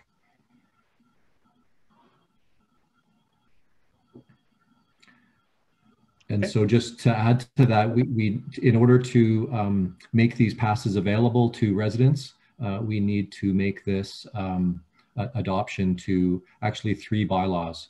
And so there is the street and traffic bylaw, the fees and charges bylaw, and the bylaw notice enforcement bylaw. And so really it's a, it's sort of a, just, you know, tidying up the bylaws to enable this DNB park permit to be available to residents. Okay. Thank you, Mr. Carney. And I will be moving the recommendation. Councillor Hanson, will you be seconding the recommendation? Yes, Your Worship. Thank you very much. Yeah, no, I think that this was a good way to accommodate the concerns of residents that they might be limited in access to the park. We obviously want to encourage everybody to leave their car at home wherever reasonably practicable, but we also recognize that people should make visiting their neighborhood parks as part of their daily routines or weekly routines wherever reasonably practicable. And you know, I know we're specifically talking about the pilot project in Lynn Canyon, but always have in my mind, you know, what this effect would be on other areas within our park system. And so I'm glad to see this piece going forward and these enabling pieces of legislation being put forward. Councillor Hanson. Yes, thank you very much.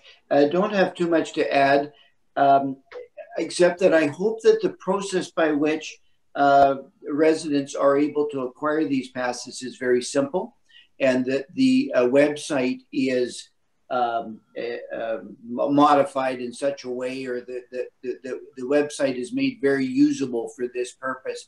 And I also wondered about, could, for simplicity's sake, could this $10 simply be added to the tax roll so that you enter your website, a very simple process by which you say, send me the pass, and then the $10 just shows up in your tax bill, because it seems a shame to involve third-party payment agencies for the purposes of a $10 payment. So those are my thoughts, and I hope that the process by which residents of the district interface with our website and actually acquire this $10 pass is extremely simple and user-friendly. Thank you very much. Thank you, Councillor. I don't think we have a representative from Finance still on the call. Mr. Carney, can you address the issue of options for payment? Yes, Your Worship.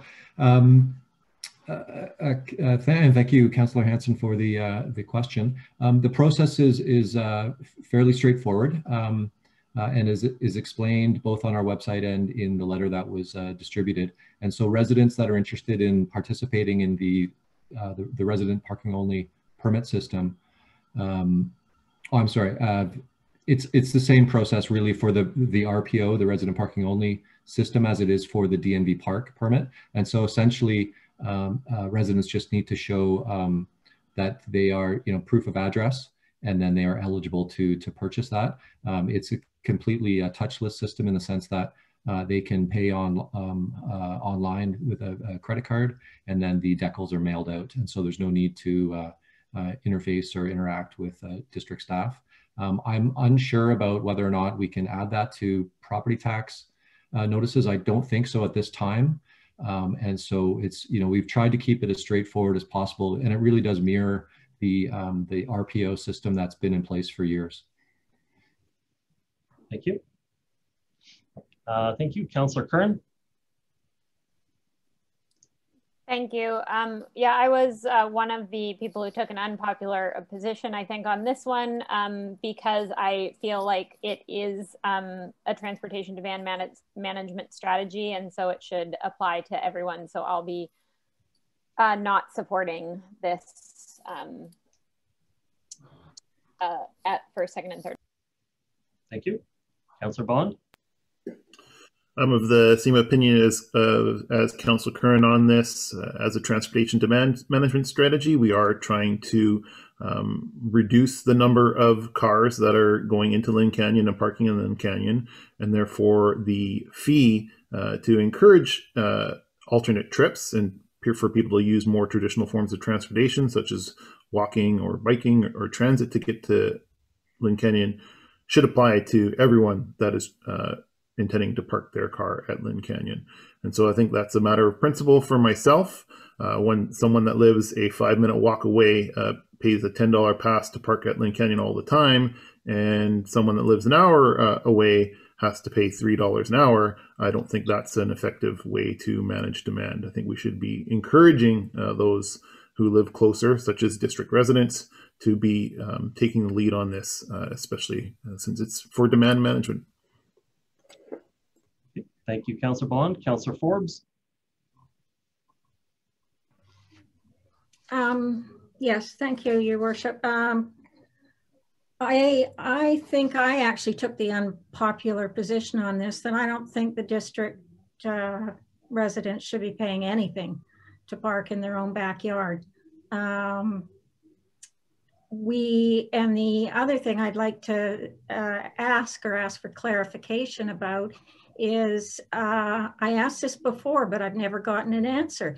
Does this $10 fee cover all of our recreational areas, all of our parks? Or are we going to start nickel and diming the taxpayer $10 for every site that they want to go to, whether it be Deep Cove, Grouse Mountain, wherever?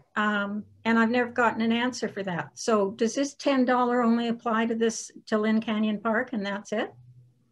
Mr. Carney. Through Your Worship, and thank you, Councillor Forbes. Well, at this point, ultimately, it's really Council's direction. So staff will implement the direction based on Council. But my thinking is that it would be applicable to all parks if we were to expand pay parking, as we had previously discussed, to potentially other areas such as Deep Cove or Frome Mountain. But at this stage, it would be limited to Lynn Canyon. Well, then let's be clear, because that's the only one that's in the pilot. That is correct. There is no pay parking at the other parks. It is the only one, therefore it is applicable in all places in the district that have pay parking in the parks. That is correct. We do have pay parking at Kate's Park for the boat launch. But that would be the one exception. Mr. Stewart, do you have Your Worship, just maybe to answer Councillor Forbes' question, of course, the extent to which we want to extend demand management into the other parks is subject to discussion with Council. But I don't think staff at this point are anticipating that we would have a $10 decal that would only apply for Lynn, only apply to Kate's, or only apply to something else. It would be a $10 decal, which would give you access to district parks. Okay, then I'll just go back to my first comment. Because of COVID-19, we saw the huge increase of visitors to the North Shore who aren't residents of the North Shore, to the point that local residences weren't even able to go to their backyard facilities because there was so much incoming traffic, especially on the weekends. So I think that anyone who lives in the District of North Van shouldn't have to pay to go into the properties that are in the District of North Van. It's the same as kind of the idea of that Ambleside. Years ago, they wanted to put in all that pay parking in Ambleside, and the residents in West Vancouver weren't crazy about that. I just think we've paid with taxes. Whoever lives here pays with the high cost of living that's on the North Shore with the taxes. And I just think that we shouldn't be asking for $10 to go and visit your backyard. Thank you.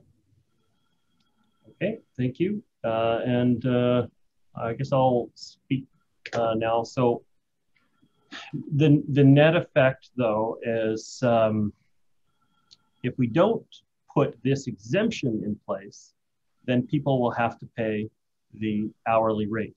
So it's not that if we don't put this in, that it would result in there being no fee. If we don't put this exemption in, then the result would be that they have to pay the normal rate. And so that's just something I would point out. I mean, if we tie on this matter or it's defeated, the net effect will be that the district residents will now have to pay more. And so that's the challenge with, unfortunately, with the order of business. And so I urge all members of council to consider that in their decision making. We're only talking about the pilot project at this point, and the net effect of voting against it would be to have local residents pay the full regional rate. On that, those are my comments. I think I have Councillor Bond a second time, followed by Councillor sorry, Your Worship, I haven't spoken yet. Sorry, Councillor Back, go ahead. That's okay. Thank you, Your Worship. I just want to acknowledge that I've actually given this a lot more thought over the last little while, and I've actually changed my position on it. Initially, I did vote for the resident exemption. However, upon further thought and the way, when we talk about equity, it doesn't make sense in my mind to offer an exemption to our residents, those who potentially live closer to the park than others. I think about, if a neighboring municipality like the City of North Vancouver was to offer such an exemption, I think it would feel a bit off-putting, at least in my mind. So I think, by offering an exemption like this, we're kind of going against what we're trying to do, which is to get people to think about not using their car to get there. And I think it needs to be fair for everyone. And I think by offering this upon further reflection and thought, I don't think makes sense. So I will be voting against it. Thank you, Councillor Back. Councillor Murray, first time? Is this the first time? Councillor Murray? Yeah, I'll be supporting the exemption for district residents. I believe that the $10 is a nominal fee. And if we are going to embark on further pilots in other areas that see a tremendous amount of visitors in the area to deal with demand management, I do believe it is appropriate to exempt our district residents. And I think they're supportive of the $10 amount. I think we started at 30. And I think we've got it down to 10 in order to deal with the administration of the decal. But this obviously is going to be a split vote. And it would be unfortunate if after all this work and all this discussion, that the residents, as Mayor Little has put out or stated, they would ultimately be paying the hourly rate. And that's not what I think a majority of us at one time we're considering. I agree that, you know, certainly through this pandemic, there's a lot of situations where people are, you know, financially challenged. This whole discussion of paying for RPO when we're trying to deal with, you know, the impact of local neighborhoods in regards to these destinations that the region is coming to. You know, we're going to help you. We're going to try to manage the livability and the sustainability of your neighborhood, but you got to pay $30 per car. You know, I think that's something that we need to look at. I think probably the cost of administering it outweighs the amount of money that we actually bring into the municipality. And I think the parking fees should cover resident parking only. That's for another discussion, but I hope that this is not going to fail. I hope, Councillor Forbes, that you will support this $10 permit pass. For people like me, I don't generally go to Lynn Canyon in the summer because it's just too crazy. But for anybody that does drive into these areas and use the park for a walk or a run that is a district resident, I think it's totally supportable, $10, and I think the majority of the community supports it. Thank you, Councillor. I believe I have Councillor Forbes next. Thank you, Your Worship. Without being able to do an amendment, because my intent is certainly, if I don't think we should pay $10, I certainly don't think we should be paying the hourly rate.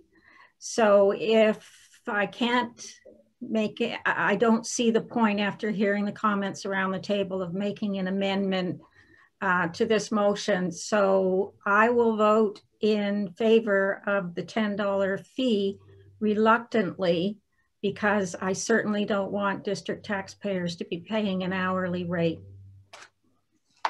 Noted. Thank you, Councillor Forbes. Councillor Beck. Apologies, Your Worship. My hand was still up from before. That's okay. Thank you. Councillor Hanson. Yeah, thank you, Your Worship. I just wanted to say that in the original workshop discussion, I also would have preferred it free for residents, but at this stage, the $30 has been reduced to $10, and I'm happy to support this staff recommendation. Okay. Thank you. That's I see no further speakers on the matter, so I'm going to call the question. So all those in favor, say aye. And all those opposed, nay. And so, Mr. Clerk, just verifying, I believe the motion passes with Councillors Curran, Back, and Bond opposed. Is that your record?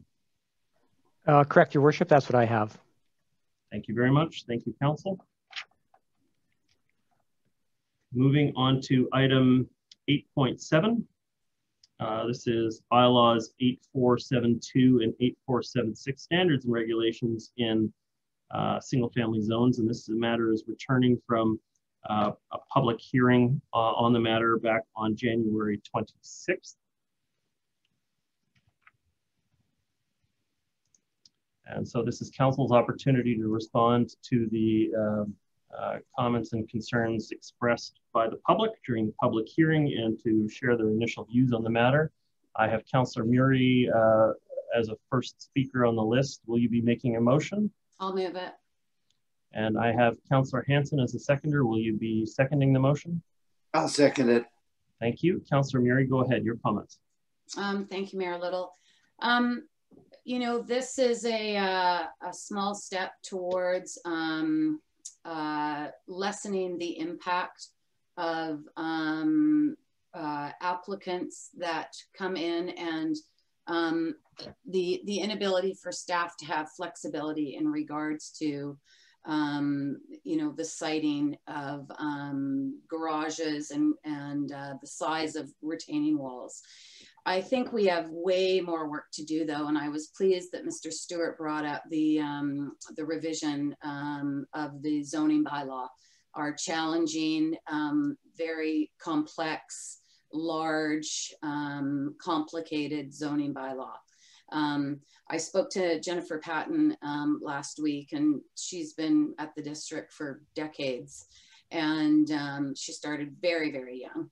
And she, you know, has commented over the years on the need to review the zoning bylaw. And I also spoke to Ms. Atva, and Ms. Atva was responsible for rewriting a zoning bylaw for the city of Abbotsford, and I think took it from a document like this and took it down to a document like this that was easily read, easily managed, and flexible in its interpretation. You know, examples like the ones that we are all familiar with, and I personally don't care if it's one example or 100 examples. I personally didn't get into this job to, you know, have a negative impact on the residents in the district. If there's a way around a negative impact, why wouldn't we go around instead of just allowing it to happen? I think the Wedge House was one of the most, you know, extreme examples of what didn't need to happen. If we had had flexibility, if we had had something written in the zoning bylaw, it would have been very easy for the plan checker to say to the applicant, no, sorry, you don't make that crawl space height, there's a limit there. You're gonna have to move it over to the other side of your driveway. And that would have removed the extreme impact that the homeowners of the Wedge House are now living with, because we allowed a full height area below the garage. The skyline is another one. And I've thought about this a lot, and I've realized what's happened is that because we don't count the basement in square footage for houses, whole basements, the ground is being completely excavated. Massive basements are going into these houses, and on a slope, they're taking up the entire area of the level piece of the property. And in order to be able to address their need for yard space, which is in the case of the Wedge or the Skyline House, they are cantilevering out on their property, and that is why we are seeing these massive retaining walls, because they have to lift their pools or their patios up above the slope of their frontage.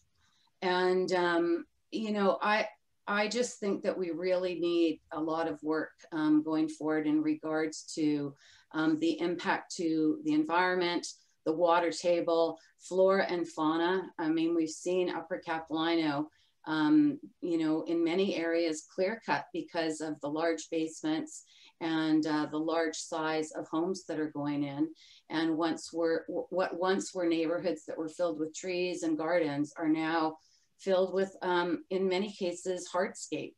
And it's impacting our creeks, it's impacting our storms. So I think the zoning bylaw really does need to be reviewed. But I think this is a start. Are there going to be variances coming forward? Absolutely. But it gives us an ability to be able to take a second look and not ever again negatively impact a homeowner. It's the biggest investment people make. And why should one design trump another property owner so negatively that I think in the cases of those two properties, their property values have been impacted, and their livability and the enjoyment of their homes. It was devastating for them. So if this is going to go to amending that, then I'm in favor. Thank you, Councillor Murray. Seconder is Councillor Hanson. Yeah, thank you very much, Your Worship. I can start by saying that I very carefully considered the input at the public hearing. I am pleased to support what I consider to be modest and reasonable changes in these two bylaws. To summarize the changes that are involved, first, with respect to retaining walls, the current regulation allows the first wall to be 4 feet and the second wall must be contained within a height envelope of a 45-degree angle. The proposed change limits the first wall to 3 feet and the subsequent walls to a height envelope of a 35-degree angle. The result is a smaller, less obtrusive retaining wall. In my view, the result is also construction which is more in keeping with prevailing community character. The negative is that some yards with steep slopes are going to be more difficult to build on, and they will have to seek a variance. And as Councillor Murray said, then the variance can be considered on an individual basis, considering the whole community. So I believe that's a modest change and easy to support, and sends us in the right direction, I view, in terms of built form in the district. The second change concerns the height of detached accessory buildings. Currently, there's no limit on the floor height of detached accessory buildings, including garages, and this can result in high foundation walls on steep slopes and lots of visible concrete. The proposal would limit the floor height of accessory buildings to 4 feet from the natural grade. The benefit is that there'll be less concrete, less obtrusive walls stretching from the ground to the floor on the structure. The negative, again, is it could be harder to build on steep slopes, and that is a matter that can be dealt with through a variance. So I believe these are reasonable bylaws. They discourage the excessive use of concrete, and they encourage, in my view, a built form which is more in keeping with our community character. Thank you. Thank you, Councillor Hanson. Next speaker is Councillor Back. Yes, thank you, Your Worship. I will not be supporting the recommendation tonight. I did listen carefully to all of the input that we received, both through the staff report and the public hearing input. We have not heard really much in the way of support for these changes. While I certainly recognize and empathize with the extreme cases in our community, such as the ones mentioned, the Wedge House, the house on Skyline, who are negatively impacted by the way the current bylaw works. We didn't hear support. Certainly from the building industry, there was a lot of questions about why we would be doing this and some of the implications. And then the members of the community who spoke at the public hearing also had a number of concerns. This is a relatively complicated concept to understand, and the change that we're making is quite wide sweeping. So I think that it's something we need to continue to explore. Obviously, as I've said, there are issues in our community where, these sorts of things are having negative impacts on the neighbors. But I don't think we've landed on the right solution. And in my mind, I think we need to be going back and speaking to industry and trying to learn a little bit more about this issue before making a change like this one. So at this point, I'm not prepared to support the changes as they're presented here. Thank you, Councillor Back. Councillor Bond. Thank you, Mayor Little. I will be in agreement with Councillor Back on this topic. As has been mentioned, both during the public hearing and during Council's discussion, these bylaw changes are in response to two very specific incidents on two very specific sites in which the existing bylaws resulted in an outcome that was detrimental to the neighbors. And, I think, this council, we've had other sweeping bylaw changes proposed based on one or two complaints. I think, Christmas lights and pigeons come to my mind. And I don't think that this type of reactionary approach to site-specific conditions on one or two sites that we know of over a significant amount of time is an effective way to govern. And I don't think it's an effective way to address 20,000 potential properties in the district that will be impacted by a bylaw change. I think I agree with Councillor Murray in general terms that our zoning bylaw does need a big look and a big overhaul, and that the impacts of primarily land value and maxing the maximum house size are having detrimental impacts on the environment. You know, the excavation required for single family tear down and reconstruction, the impacts on groundwater and all those things. I think those are challenges in our community right now. I don't think this is an effective way to do that. I think we need to get back to that discussion around maximum home size, around some other things in order to address those concerns specifically. In this case, for this bylaw, I think we do know that if the bylaws proposed tonight were in place, then the outcome and the impact on those two specific properties, on those two specific sites, would have been different. But from the work that's been done and the questions that I asked of staff during the public hearing, I don't know if it's going to address other sites and other site-specific conditions in the same way that we are intended. We're trying to write a bylaw for something that happened in the past that we can't change.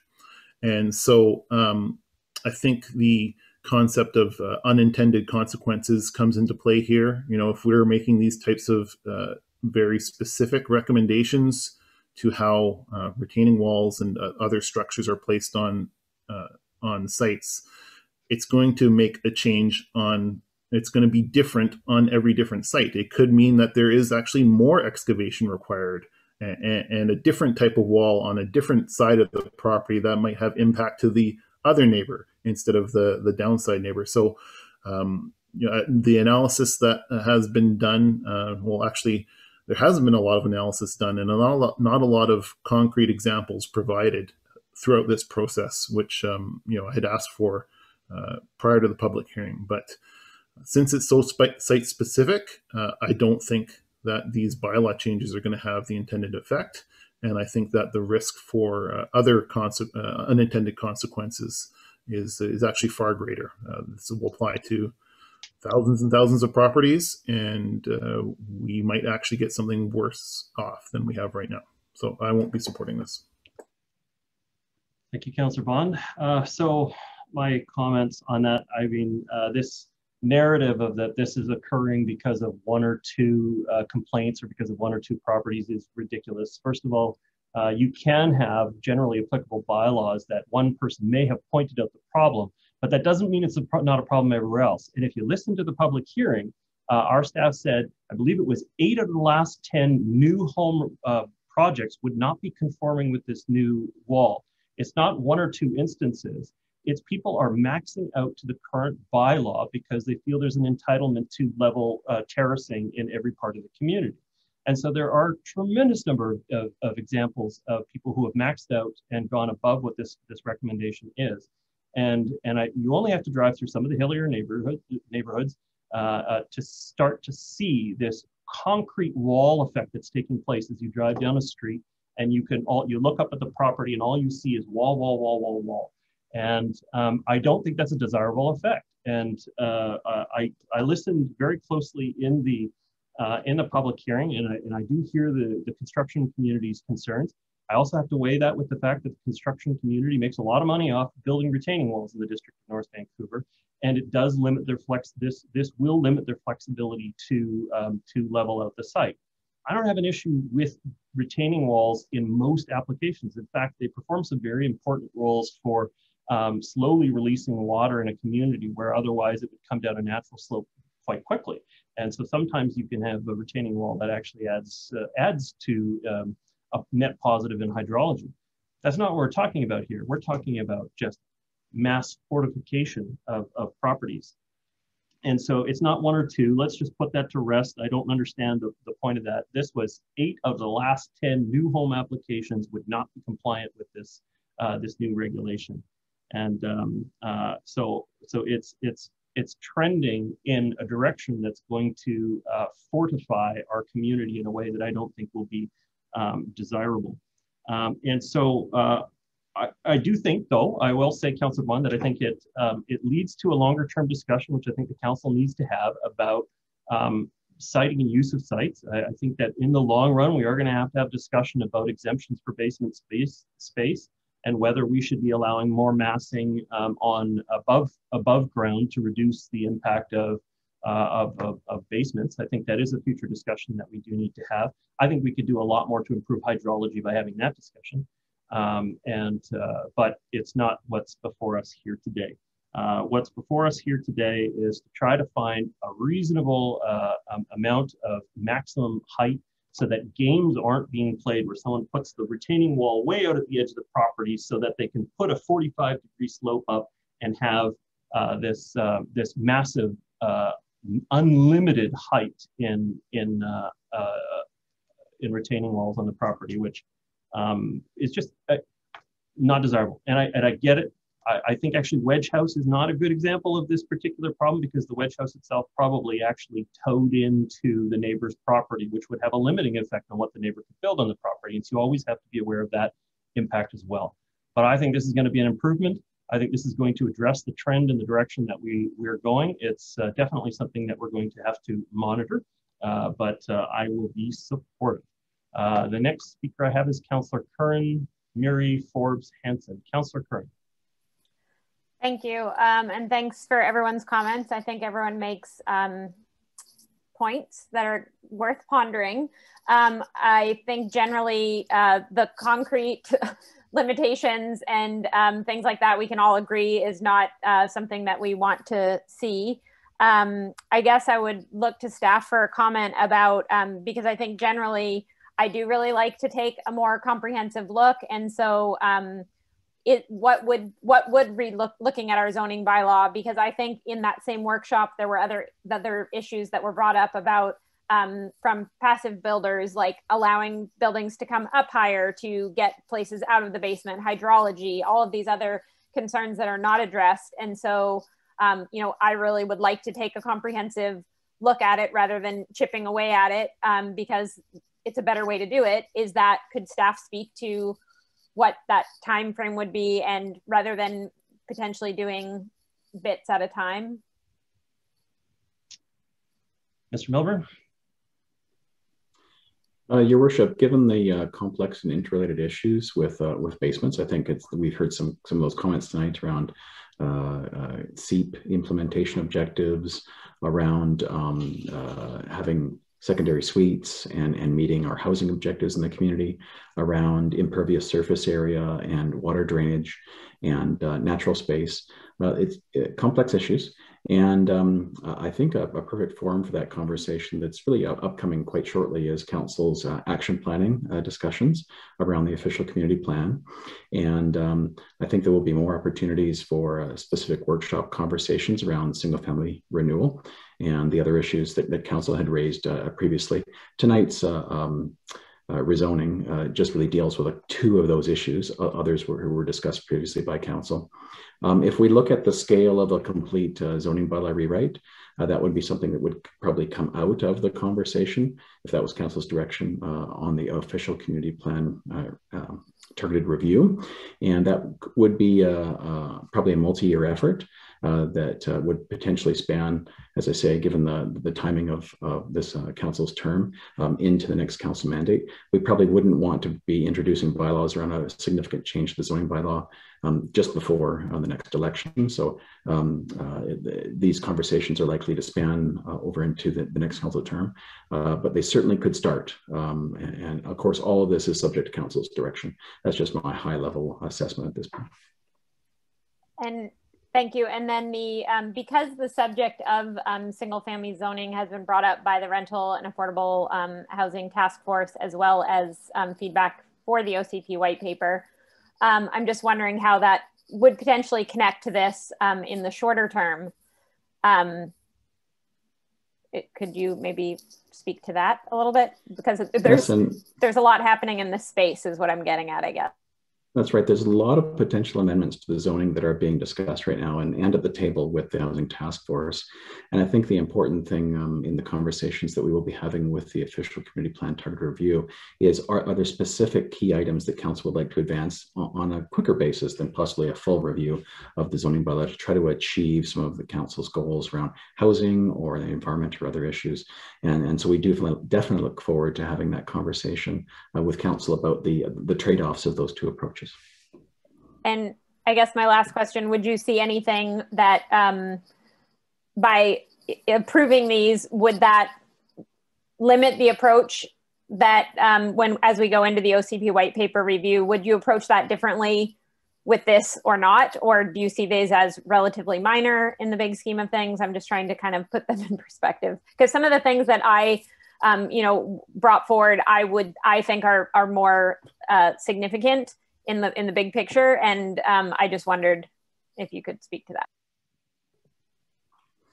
Yeah, so these, I would probably put these in the category of not as significant as the broader discussion that I think I've heard tonight around secondary suites and massing of buildings and exemption of floor space. Those are bigger, more technically complex, and having significant impacts to many areas of the community. The issues at conversation tonight are much more specific. Thank you, Worship. Thank you. Thank you, Councillor Curran. Councillor Mary. Well, I was just going to say that, a lot of these issues in regards to accessory buildings and retaining walls can simply, and I think the mayor eloquently pointed this out, it can all be done by design. It's all simple design.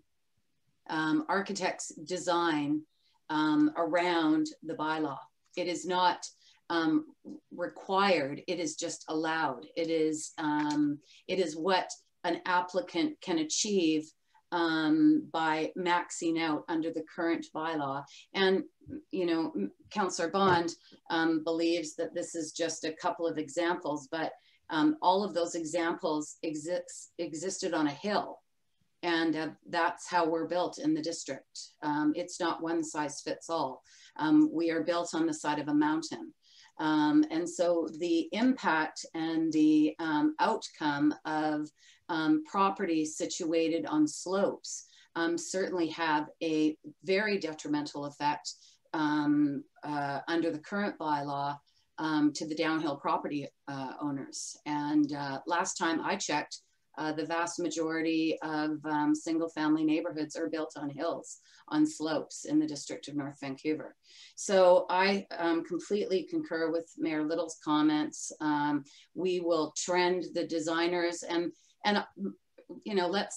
let's not kid ourselves. Most of these are not the renovation single family property owner. These are spec contractors and developers that are buying lots and ripping the existing house down and maxing out on the square footage for a significant return of investment.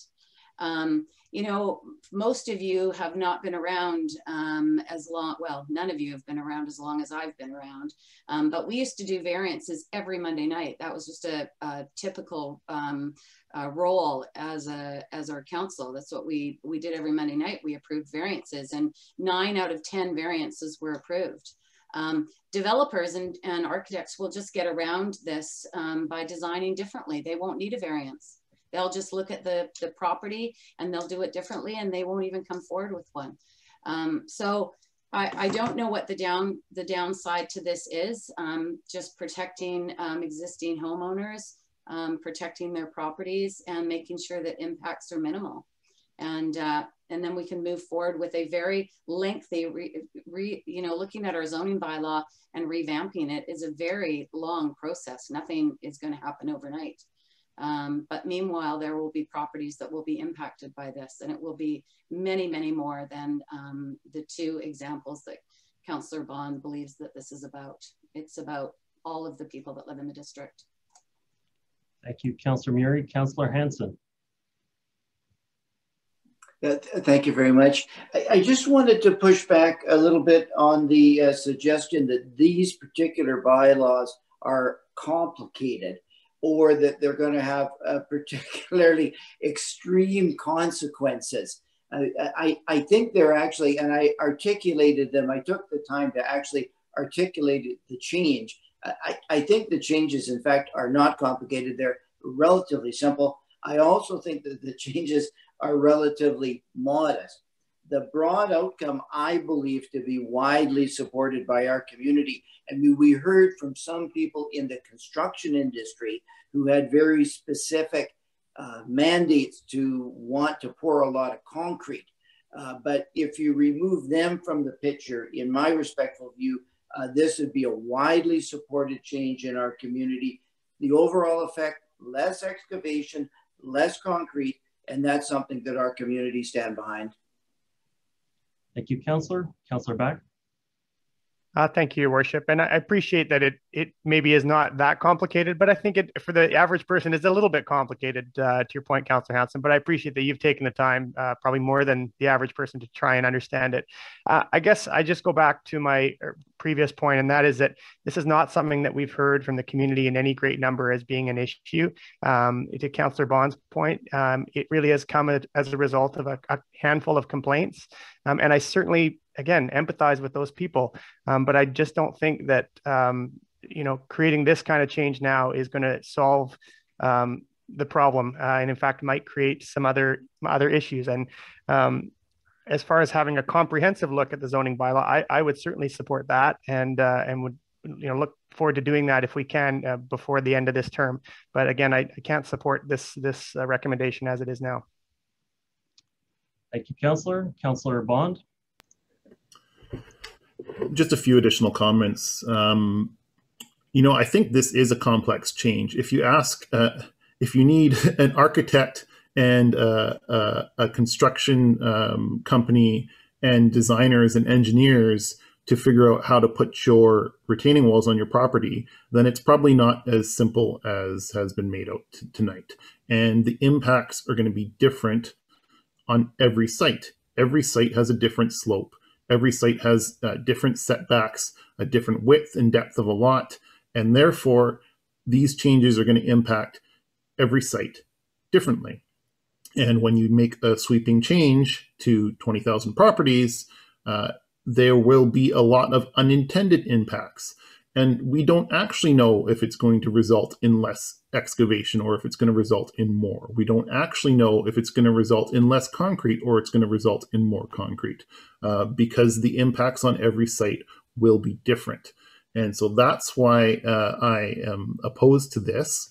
And, to the point that, it's two examples, I'm happy to stand by that. This bylaw has been in place for a long time. This existing bylaw has been in place for a long time. So hundreds of homes in the district, possibly thousands, have been constructed under this bylaw, and we have had 2 complaints. Going back to your conversation about the attractance bylaw, Mayor Little, if it's that effective and we've had hundreds or thousands of homes and only 2 complaints, then it's actually a pretty good bylaw as it is. And so, I think, I think there will be unintended consequences, and we may look back 5 years from now and say that we haven't done enough analysis on this, and we haven't really determined that, other than the 2 sites that have been brought to mind, whether this is going to have a positive impact on the rest of the sites in the community.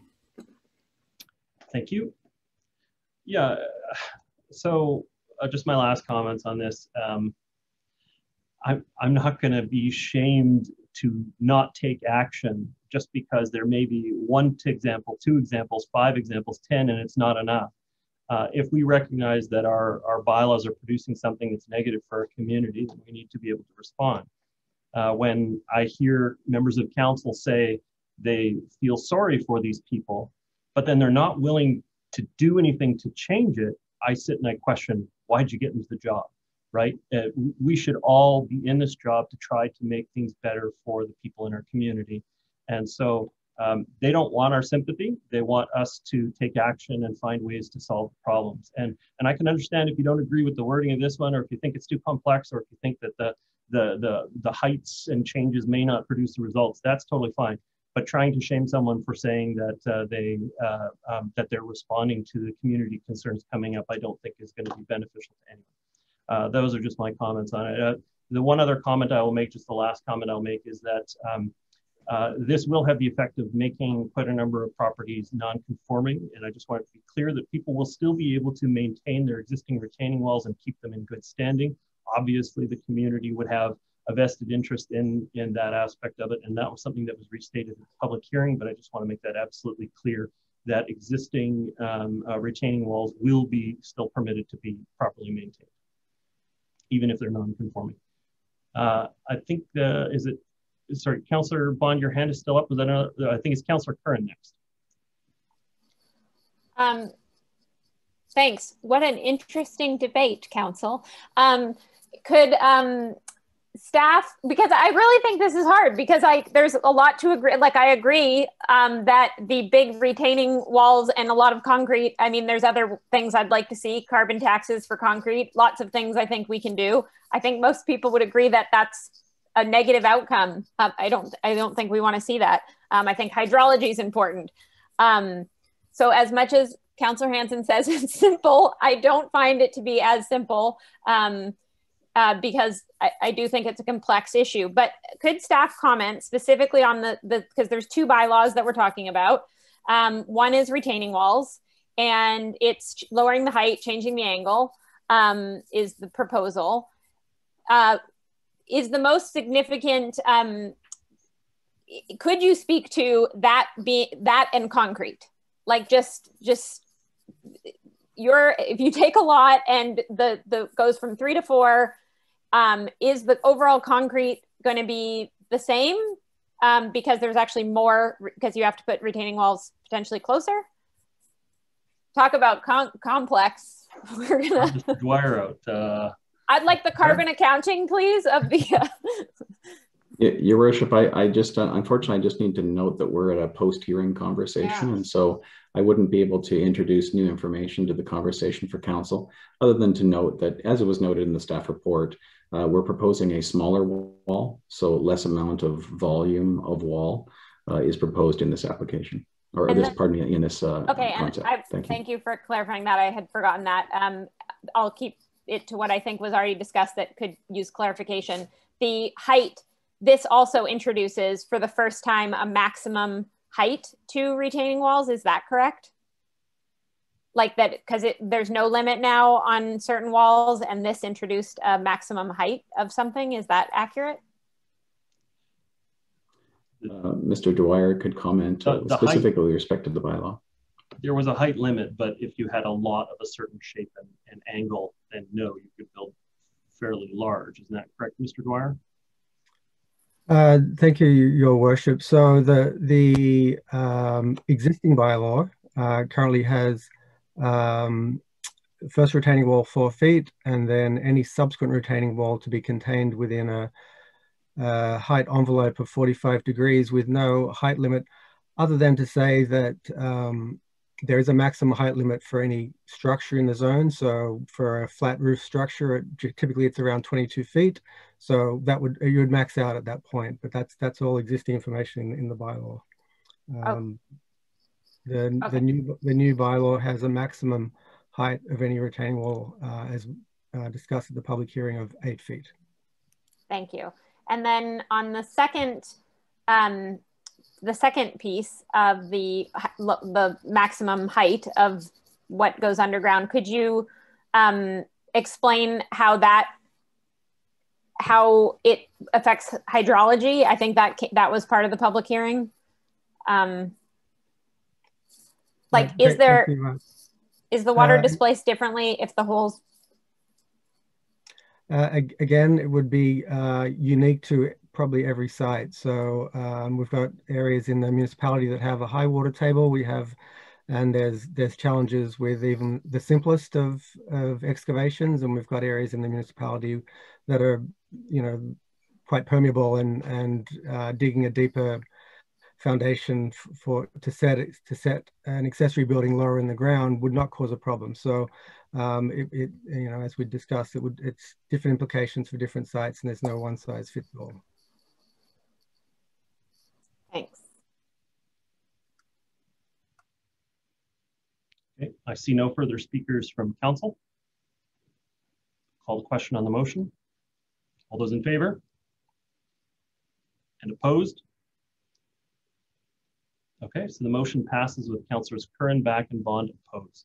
Is that your record, clerk? Yes, Your Worship. Okay, thank you very much.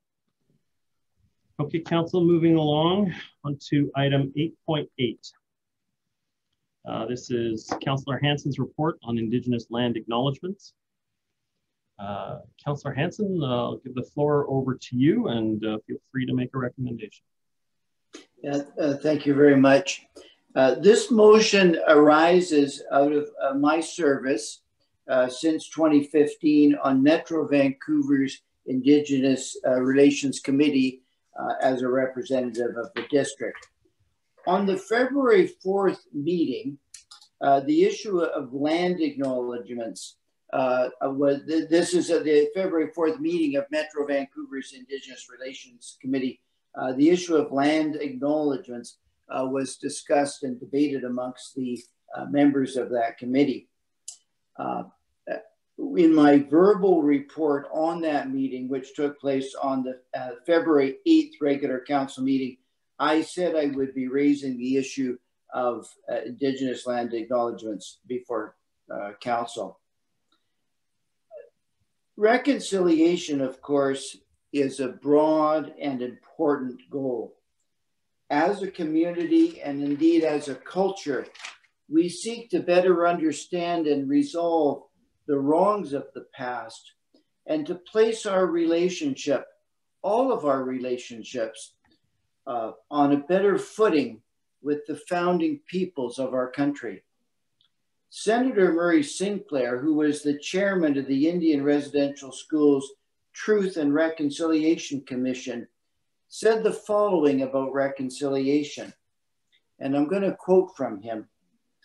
Reconciliation is about atonement. It's about making amends. It's about apology. It's about recognizing responsibility. It's about accounting for what has gone on.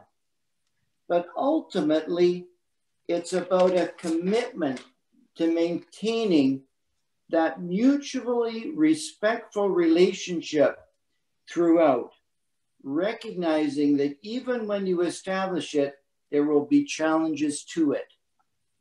Respect. That is a word that Murray Sinclair says lies at the very heart of reconciliation. And I believe that is the word that we must consider when we think of a path forward towards reconciliation. And I believe that land acknowledgements by local government are a way of simply showing that respect. I have drafted this motion so as to ensure that the involved First Nations, our friends and our neighbors of the Squamish and Tsleil-Waututh Nations, will be consulted in the process. If our goal is to show respect, we must ensure that whatever land acknowledgements we adopt are perceived to be respectful by them.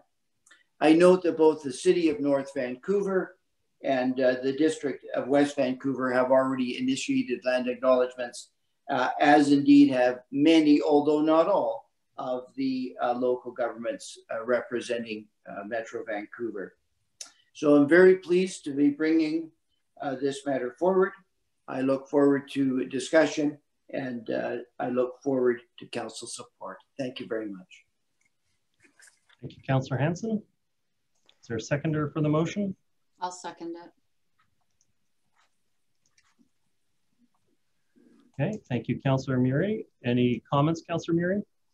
No, I absolutely concur with Councillor Hansen's report, and I thank him for bringing this forward.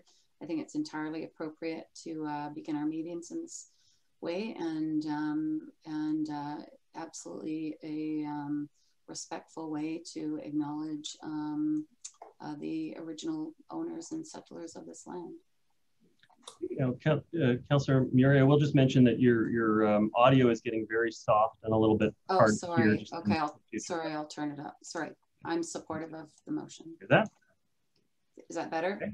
Thank you. I've got Councillor Back, followed by Councillor Curran. Councillor Back. Thank you. Excuse me. Thank you, Your Worship, and thank you, Councillor Hansen, for bringing this forward. I guess I want to recognize that there's a whole number of steps involved in reconciliation. And so far as a municipality, I think very few have actually been taken. So I think this is an important step. I question whether it's the first step that we should be taking. I certainly believe Indigenous land acknowledgements are an important gesture, as they do only represent a small part of the broader reconciliation effort. So my hope is that in crafting these statements, we would be working hand in hand with the Tsleil-Waututh Nation and the Squamish Nation to really make this all about them, because it needs to obviously be something that they are very, very much a part of, and ensure that the language is as meaningful and relevant to them as it can possibly be.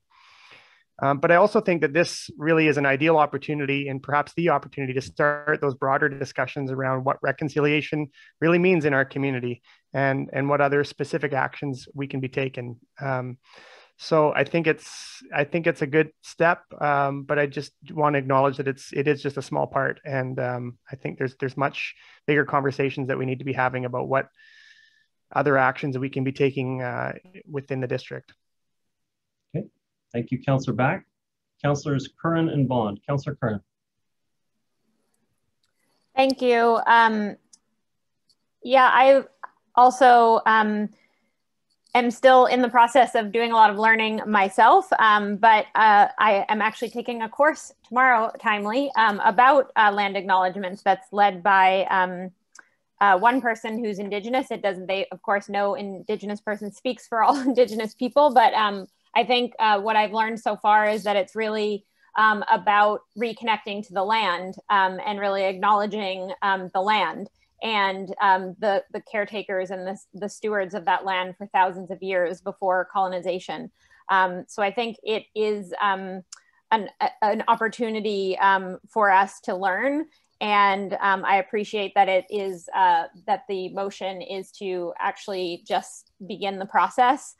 This is one piece of, I think, lifelong work. I also think it's important to acknowledge that we haven't taken action since the Truth and, these are separate issues, but related, that the Truth and Reconciliation Commission of Canada calls to action came out in 2015. And we haven't taken substantive action yet. So but I feel like we have on December 8th, when Council approved implementation of the Truth and Reconciliation Commission calls to action. That's a significant step. One of those steps is to use the United Nations Declaration of Rights of Indigenous People as a framework for reconciliation. So I think that this is part of a lifelong process. I'll be really interested to hear what Tsleil-Waututh and Squamish Nation, what their, how it's received and how we can move forward together in a good way. And so I think that that's a reasonable step to do. And it is important, I've learned, to ensure that there's compensation honorariums for anyone who's working on this on behalf of the nation. Oftentimes they'll have elders involved. And so that's an important piece of this as well. So I see this as a part of a lifelong commitment, and to really, and I look forward to the opportunity to work more closely with Tsleil-Waututh and Squamish Nation on this and other things. So those are my comments. Councillor Curran, Councillor Bond. Yeah, I think similar to Councillor Curran, I hope this is a start in the process. And like Councillor Back, I don't know if it's the most important part of the process right now, or the most important action that we can take before, to reconciliation. But I think starting with this motion and starting this and leaving the conversation open-ended. You know, I know, at least in the learning that I've done, there are differing views on land acknowledgements, both how the land acknowledgement is made and when an appropriate time for a land acknowledgement might be. And it may not, may not be an appropriate time at the beginning of our, colonial government meeting on unceded territory, where we're about to make decisions and land use decisions on those unceded lands. That might not be the appropriate time for a land acknowledgement until a lot more work towards reconciliation has been done. But I think having the conversation and leaving it open-ended, and certainly making sure that members of the nation are provided with compensation for the work that they're going to do, that we're requesting them to do. I think, if we, as a local government, people come to us and ask for our services, we have fees and charges for those types of things. So going and asking for the nation's time and their effort to help us with this process should be provided with compensation, I think. So I think leaving that open is really important. And I think, mostly leaving this as an open-ended conversation and centering the wants and the desires of the nations in this process. But I thank Councillor Hansen for taking this, I think, important step. And hopefully it's just one of many steps that will be taking for a long time in this journey towards reconciliation. Thank you, Councillor Bond. Some of my own comments on this matter, obviously a lot of discretion is given to the mayor in running meetings and what I say at the front end of the meeting and how we conduct things. Some things are prescribed specifically by the provincial government through our charter and the local government act that governs the powers under which we operate. I think that we do need to have a land acknowledgement for the District of North Vancouver, and we need to come to it with our neighbors. I think actually Musqueam, Squamish, and Tsleil-Waututh as a group of three, we typically recognize MST for most things. I realize that Squamish and Tsleil-Waututh have reserves on the North Shore, but it's territorial land for all three nations. And so we probably should extend it to Musqueam as well. What I'd like to see come out of it is not the pat acknowledgement at the front that you throw in at the front of the meeting. What I'm feeling like is that they're not substantive. They don't have enough information in them. They don't actually tell the story of the history of the land and people's connection to the land. And so I think what we should be doing is preparing a longer statement and putting it on our website. We can put it in the agenda package. We can use it at special events as a recognition, but it should be more substantive than the short ones that you start seeing at organizations. The hesitation with the short ones is it becomes a bit like the Pledge of Allegiance and the Lord's Prayer and other things that were used at the beginning of public ceremonies for generations. They tend to become less valued, and they don't actually tell you a story, and they tend to divide people, or at the very least become a source of they just become a pat answer or a response without meaning. And I don't want it to become that. I want it to be a full discussion about the history of the land, what was happening at 2,700 years before present at Kate's Park and Belcarra, and how that ties into Locarno Beach, and where people were switching between being nomadic settlers in the community and actually setting up establishments in the community and the history of it. I'd love to tell that story. I'd love to tell that story with in our community, and love to spend time sharing it. We have, with the new museum and archives, we have a section of the museum which is not quite open yet, but it will be about that relationship with our First Nations community and their relationship to the land. And that's the kind of thing where you actually are giving information and substantive details and educating people about the connection to the land. And so I tend to think that we should focus our energies on that. But again, I'm open to going to MST and consulting with them to get advice on wording and maybe more information.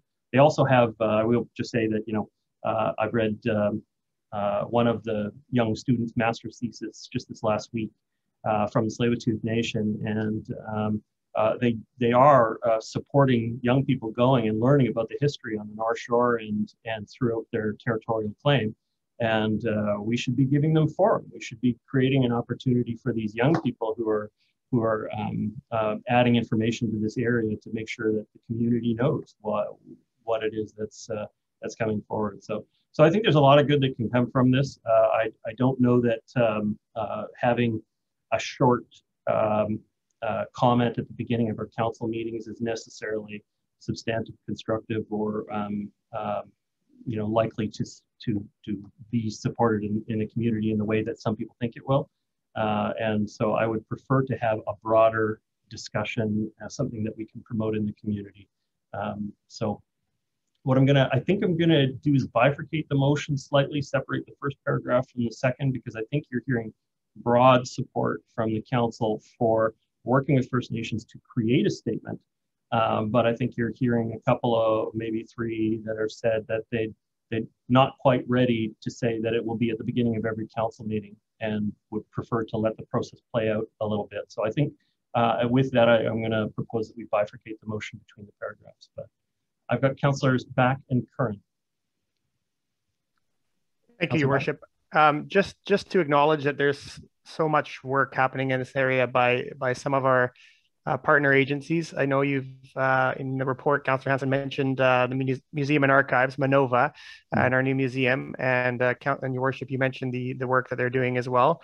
They do something a little bit different at their meetings from what I've just experienced in only my first meeting, but they actually give each member of the board a chance to give that land acknowledgement and personalize it in their own way and say sort of what it means to them.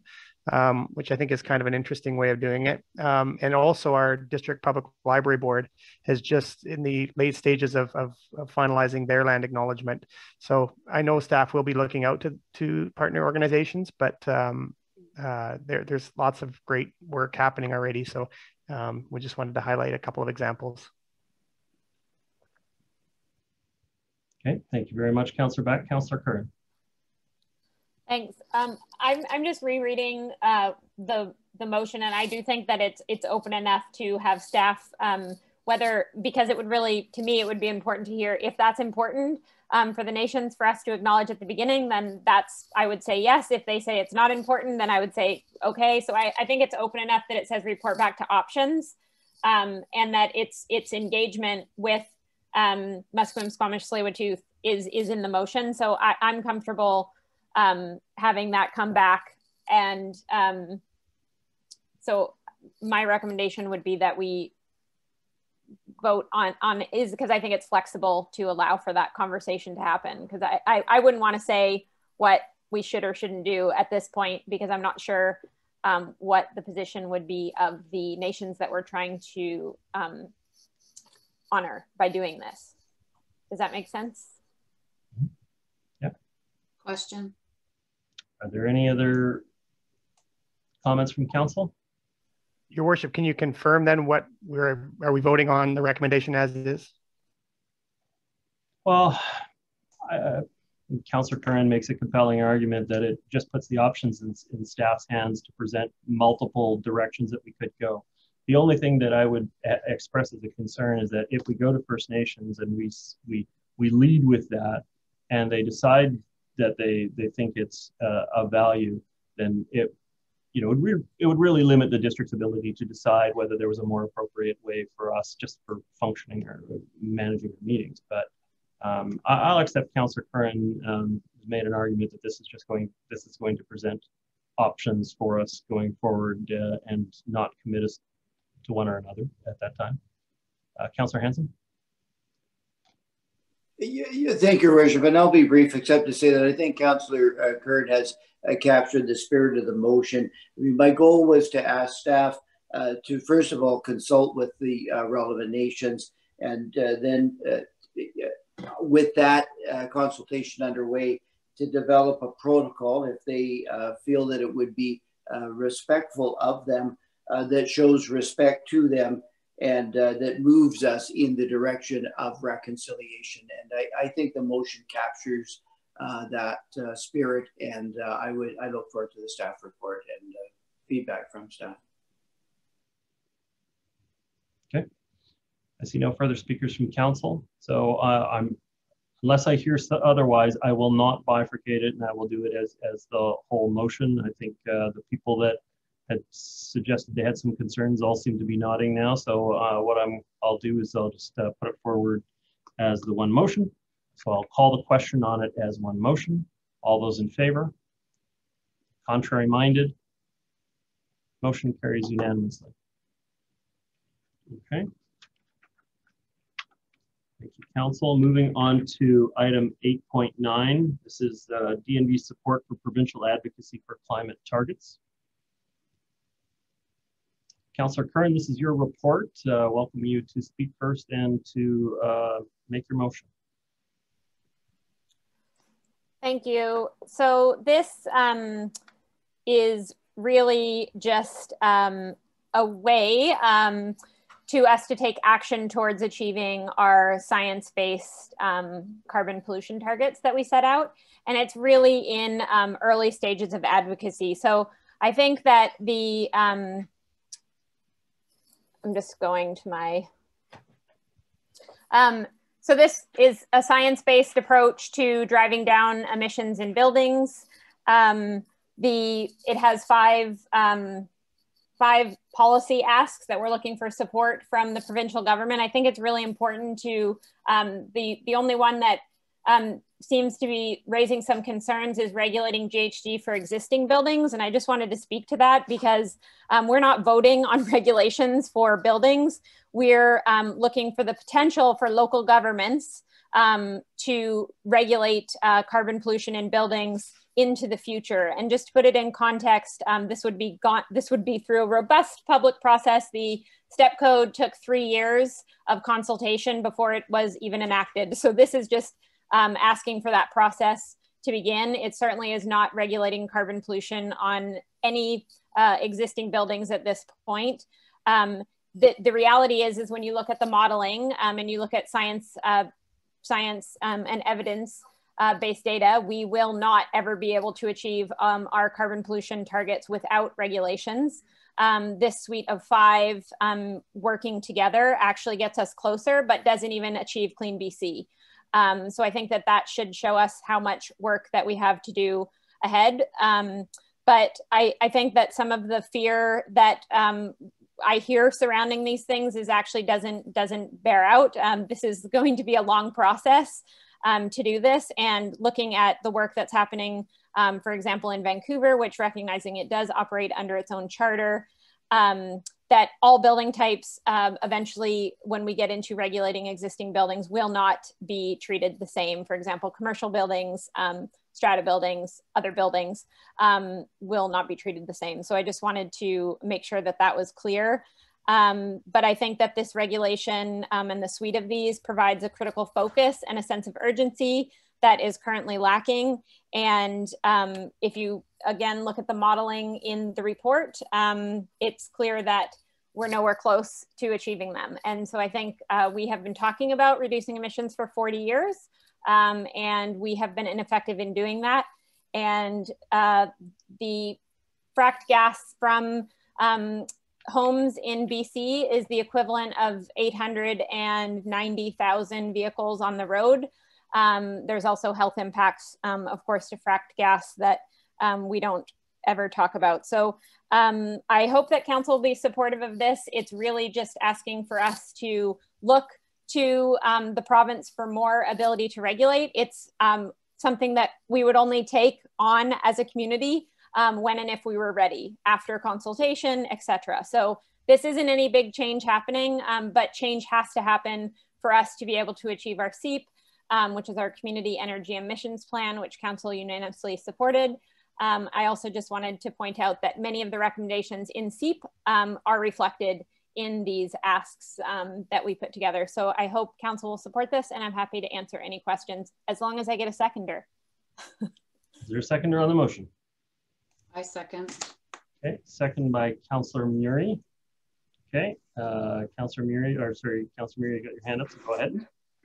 I'll make sure my volume's up. You need the microphone. There was a story on, sorry? Just closer. When you moved closer, it sounded great. Okay. There was a story on my favorite show, 60 Minutes, the other night, and Bill Gates, Anderson Cooper was interviewing Bill Gates because Bill Gates and a group of billionaires, their new project is climate change. And you know, they talked about the low-hanging fruit, which was, you know, how we build buildings better, more efficiently, and certainly this presentation tonight is going that extra step. How do we deal with existing buildings, and how do we, you know, bring the community together so we're on board with making things better for the future. But there was a startling bit of information in regards to the lack of innovation, but it's building, and certainly Bill Gates has many companies that are looking at innovation when it comes to climate change. But one of his comments was that the development industry and industry itself, cement and steel, really those two industries, as far as capturing greenhouse gas emissions, they haven't even really touched it. And the startling comment for me was that into 2060, 2.5 trillion, and this was an American show, 2.5 trillion square feet of development will be built into 2060. And the example was one New York City is going to be built every month for the next 40 years. One New York City every month for the next 40 years is the type of development that is going to be built worldwide. Shocking. They talked about, you know, food sources, and one of the companies that Bill Gates is supporting is a company that uses fungi to create food products, because even if, as we switch from meat to vegetables, it's still that process of trucking all of that food into these massive cities. And, you know, it has the same, it has the same challenges with greenhouse gas emissions, whether you're a meat eater, like Mayor Little, or a vegan, like Councillor Curran. And then those of us in the middle, you know, we may go either side. But it's those big, and, you know, this motion, I'm happy to support, I seconded it. You know, we can always do better as we move forward, and certainly address all of the things that came out of the past as best we can. But that number and looking at those big issues are really what's astounding to me. I hope that this council continues on trying to, you know, keep the density that it's supporting within our town centers, not expanding out into our, you know, single family neighborhoods that are reliant on the car, for example. I hope that we walk the talk, and certainly we've passed a lot more motions than the previous council in regards to the environment, so I'm encouraged. But I think that big picture of what's coming is something that we really need to consider. And understanding, you know, what the outcome of 2.5 trillion square feet is really going, who's it really going to benefit? I think that's a question that needs to be answered. Thank you. Thank you, Councillor Murray. Just my own comments. I have some difficulties with this proposal.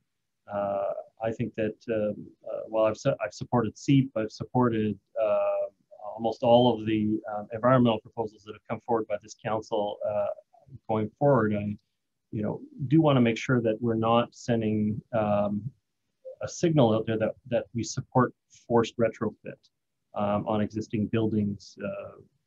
And so I have a very serious concern about that. I know it was characterized as a fear by our the report mover tonight and report creator, but I think that it's something I'm uncomfortable with, to the point that I'm not going to be supportive of this. I recognize that there's going to be it's going to be extremely hard to meet our targets without that. But I think that the pressure should still be on government to incentivize retrofit, not force retrofit. And this would, if carried through, would have the ultimate effect of giving municipalities the ability to just force people to retrofit. And I'd be very concerned about municipalities being given that power because first of all, the impact is going to be uneven. The people that are in older accommodations who are most vulnerable to the impact of a forced retrofit would be the most impacted by it. And the wealthiest people in our community who have very efficient homes, new homes, they would not be equitably affected by it. And so there is a bit of a parity question here. The people who would be most impacted by forced retrofit would be the people that are most vulnerable financially in our community because they tend to live in the least efficient housing just because of the age of housing or other impacts. And so I think that this would unfairly impact people, whereas an incentive program would tend to use municipal tools to be able to try to encourage people. I mean, we've already had that with rebate programs through BC Hydro for moving to high efficiency heating sources and others, and I think that that's the best way to go forward. I think forced retrofit is very punitive to people that will be very vulnerable, and I do not want to even give the government a smidge of power in that regard. The pressure should be on us to try to find ways to incentivize people to change over at this time. And I recognize the vulnerability that puts us in terms of achieving our SEEP targets, but those are my comments. Can we have a comment though, maybe in regards to, this is a discussion, this is an encouragement in regards to looking at how we're going to do things differently. Could incentivification not be part of that discussion? The incentives can already exist now. We don't need additional powers given to us by the provincial government to engage in incentive programs. As Mr. Milburn has already demonstrated with some of the staff proposals that we've had in the last year. So I've got Councillor Bond next. Thanks, Mayor Little. I will have a bit of a response to your comment, but I wanted to highlight 2 points, and they come from our community energy emissions plan. And those points are that the greatest sources of emissions in our community are existing buildings and existing cars.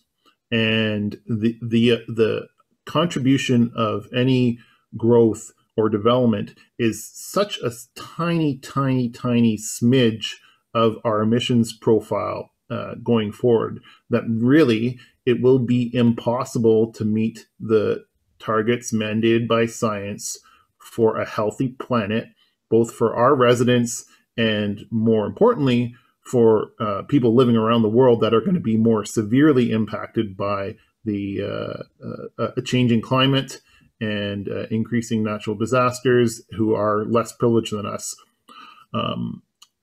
So we have to deal with existing buildings and we have to deal with existing cars. And so I think that this proposal here that Councillor Curran has brought forward with the work that's been done by Inalgo Group has 5 key asks. 3 of them the province is hopefully moving forward with, and I think the letters that are in the recommendation show our support for those 3. The other 2 with respect to regulating existing buildings, it will have to be done. And I think that to address some of the concerns that you've raised, Mayor Little, I would be concerned about those things as well. An effective program designed around regulation would take those types of equity concerns into account, right? And whether that means that those who have the financial ability convert first, and those without, we wait to convert later in the time frame in terms of the transition to zero emissions, and we find the financial tools through the support of higher levels of government to do that. Those are all things that we would discuss, and that a proper framework for regulation of existing building emissions would take into account, to be fair and to be equitable for people of different financial situations in our community. So I think asking for that, it does not lead necessarily to that conclusion. I think that any council that cares about those issues, that cares about the health of our environment, that cares about human health and health of people around the world, and the the impacts that are being felt today on people, would take those things into account. So I'm very supportive of this. I think the PACE financing is something that I've heard about a lot over the past couple of years. It seems really interesting, where you can tie the financing of retrofits not to an individual but to a property. That kind of is a longer term incentive, because it takes barriers away from people who may might not be in the same property for 10 years or 15 years or 20 years, where those retrofits and those necessary changes to the building can be made, and the benefits will accrue to whoever resides in that building over the time. So I think there's some really great and innovative stuff in here, and I think writing the letters to get the province to support these things is a crucial thing for us to do. Thank you, Councillor Bond. I'm going to go to Councillors Back and Forbes are speaking the first time, so I'm going to go to Councillors Back and Forbes and then back to Councillor Kern. Councillor Back. Thank you, Worship. I'll make a brief comment. Much has been said that I agree with. Certainly agree with the observations that you've made, Your Worship, to some extent, and Councillor Bond.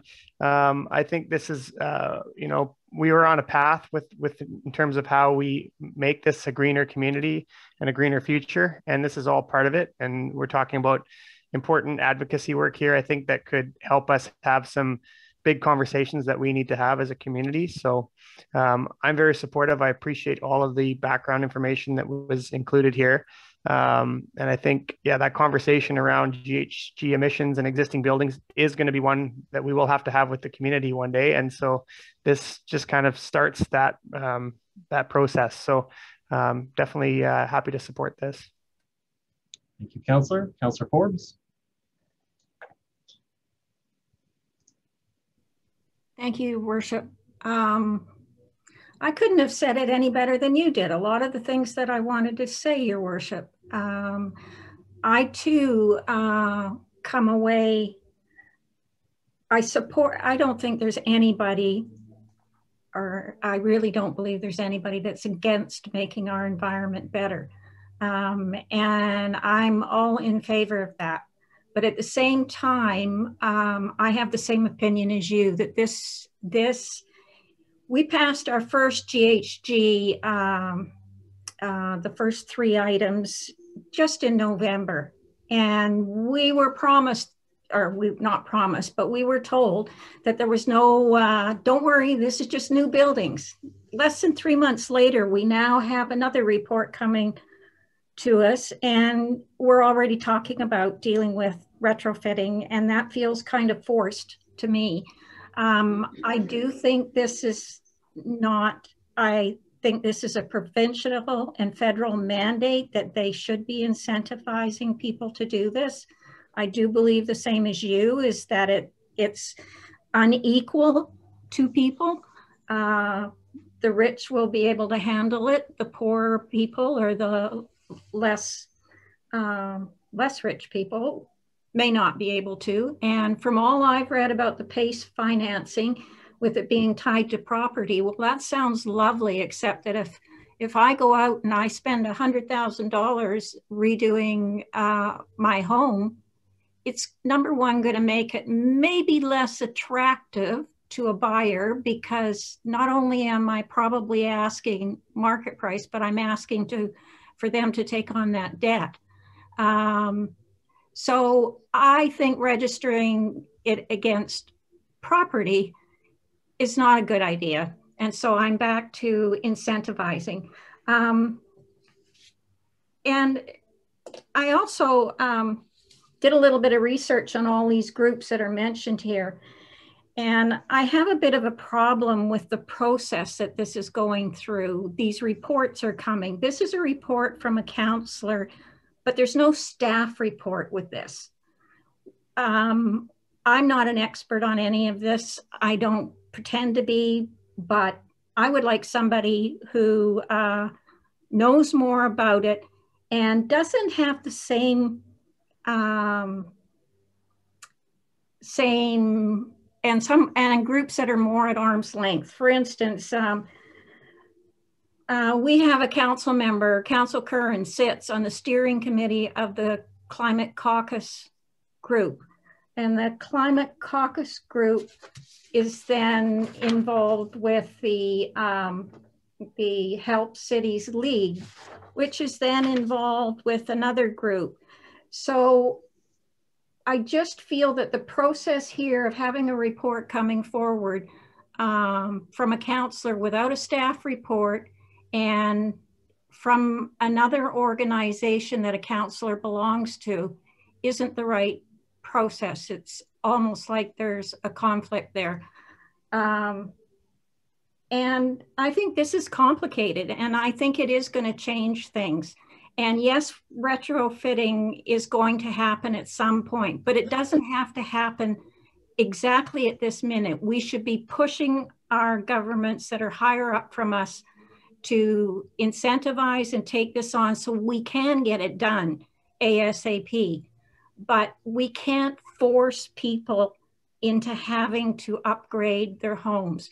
So while I agree with the goal, I don't agree with the process, and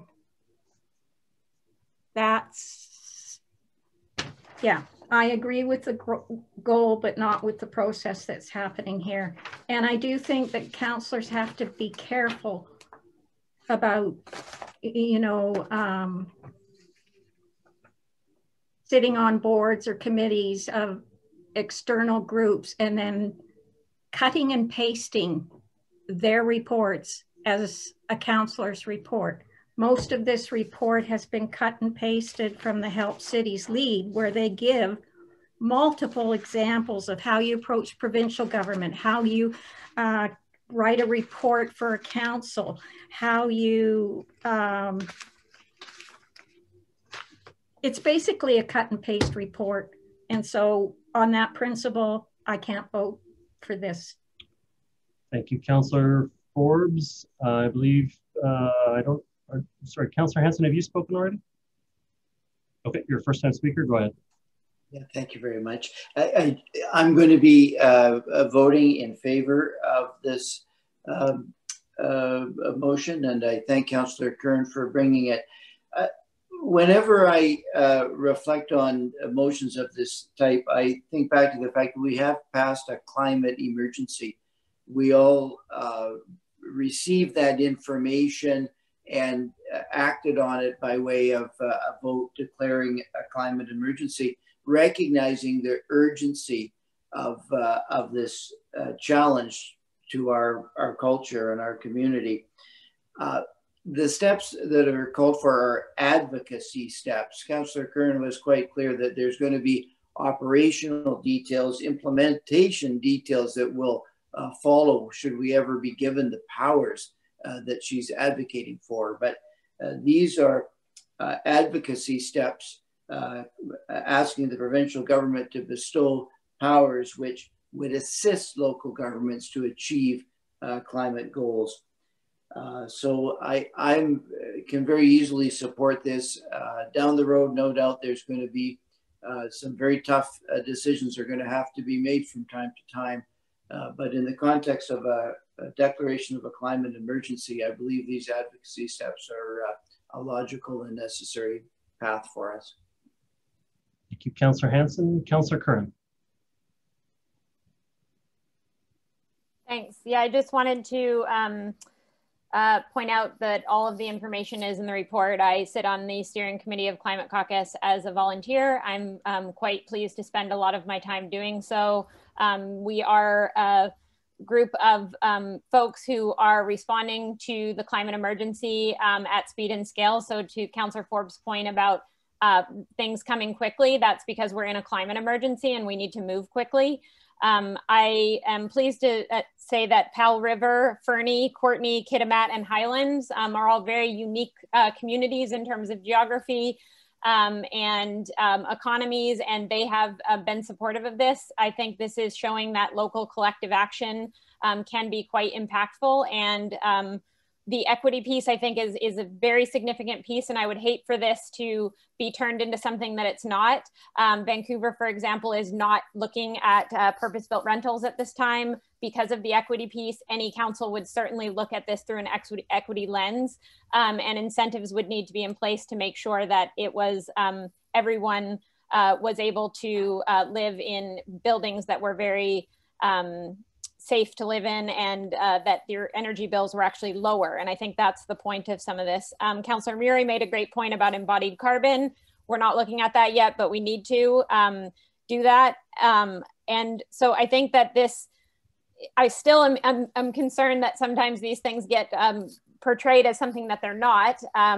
This is something that would be implemented over time. And the science shows that we have to move quickly. We have committed as a council to reducing our emissions. Really, the only two areas that municipalities have the most influence is transportation and buildings. Those are our top two. And to Councillor Bond's point, most of that is already here. So science just says we have to move quickly. There's lots of technical solutions to this. There's lots of job creation. There's lots of co-benefits to this. If we ever made the cost of fracking, if we stopped subsidizing it, and if we counted the externalities, it would no longer be an affordable option that people profess that it is. So this is one minor step that we can take, and I'm pleased to see that council is generally supportive of it. So thanks to everyone for supporting this at this point. Thank you, Councillor Curran. I believe Councillor Hanson, or did you already? Yeah. Councillor Bond. Apologies. Okay. Thanks, Mayor Little. I think we might be used to staff managing our hands going down. Maybe that's not happening today, but I just wanted to put my full support behind not just this report, but Councillor Curran's activity on the climate change and the climate emergency file. This is, and I know from my conversations with her, and I know from my knowledge of Climate Caucus, this is a tremendous amount of work, and it hasn't been done before. And the people that are involved in that organization are locally elected officials who see the urgency of the climate crisis and are taking bold and necessary actions to come up with solutions specifically for local government, because in the past, higher levels of government have not acted at the speed and the scale that is necessary. So my full support is behind Councillor Curran and her involvement in this. And this group is supported by professionals, leaders in the industry of energy retrofits in terms of energy modeling. So these are professional reports that, if we asked our staff to do, they would probably go to the same people to get this type of report. So my full support is behind her and this motion. And, in terms of the speed and the quantity, we have a goal in the next 9 years to reduce our emissions by 45%. It needs to happen now, and it needs to happen fast. So fully support this initiative, and I fully support Councillor Curran's efforts on this file. Thank you, Councillor Bond. Councillor Back. Well, Councillor Bond took the wind out of my sails there, but I just wanted to make a comment and also reiterate my support for Councillor Curran's motion tonight, but her greater work in this area. Some councils are organized by portfolio, and you as a councillor might be in charge of X, Y, Z issues. If our council was organized like that, I certainly would see Councillor Curran as our climate leader. She is doing an incredible amount of work, and for another councillor to insinuate that there's a conflict for her by being involved with organizations or groups that she's passionate about and bringing those issues forward, I think it's just completely untrue. So again, just want to reiterate my support. I put my trust in Councillor Curran on these climate issues because I know she does the work. And so again, thank you for bringing this forward. Thank you. Councillor Forbes. Thank you, Your Worship. Full disclosure, Councillor Curran signed me up with the Climate Caucus and Councillor Murray at the same time when we went to our very first UBCM convention in Quebec. And at that time, they didn't have the same mandate that they have now. They've added. They haven't taken away, they've added. I, along with Councillor Murray, are members of Climate Caucus. However, since then, I only looked upon that as a source of information concerning the environment. I'm not actively involved. I don't attend weekly meetings. And I really reject anyone implying that I am criticizing Councillor Curran. What I said was I'm criticizing the process. These may be some experts, but it never hurts to have two opinions. And what I didn't like was that there had, up until tonight, there'd never been an acknowledgement that Councillor Curran was on the steering committee of Climate Caucus. So I'm really glad that she's acknowledged what she does, and she belongs to that. And yes, it is all volunteer time, but her paid time is to the district. And that's always, the district has always been my priority. And that's why I'm saying this feels a bit forced onto district residents. I'd also like to say, when I say cut and paste, I literally mean cut and paste. And one of the cut and paste that I'm really bothered by is on page 3 of her report, where she says, the advocacy recommended in this report would not have any impact on the financial plan for 2021. Well, that's exactly what anybody going and using this template from this group, and I'm not criticizing the group, I'm criticizing the process. That's exactly what is on their template, that all the municipalities, elected officials who know about this group, know about this form, know where to get templates, that's exactly what it's going to say to all of them. There's no financial impact in our 2021 budget. So that's not actually a researched statement. We're just doing our budget now, and there is an impact on our budget. Mayor Little, could I respond to that, please? Can I finish, Sorry. please, Councillor Curran? Has the floor. There you is a second-time speaker. You are a second-time speaker, so you're pretty much out of time. So can you just wrap up, please? I was just going to say there is an impact, and if you look at our current budget right now, we've established a climate division within the DNV, and that's costing money. So there is an impact to our budget, and I don't like the process of just cutting and pasting that, because it doesn't apply. It is affecting our budget. And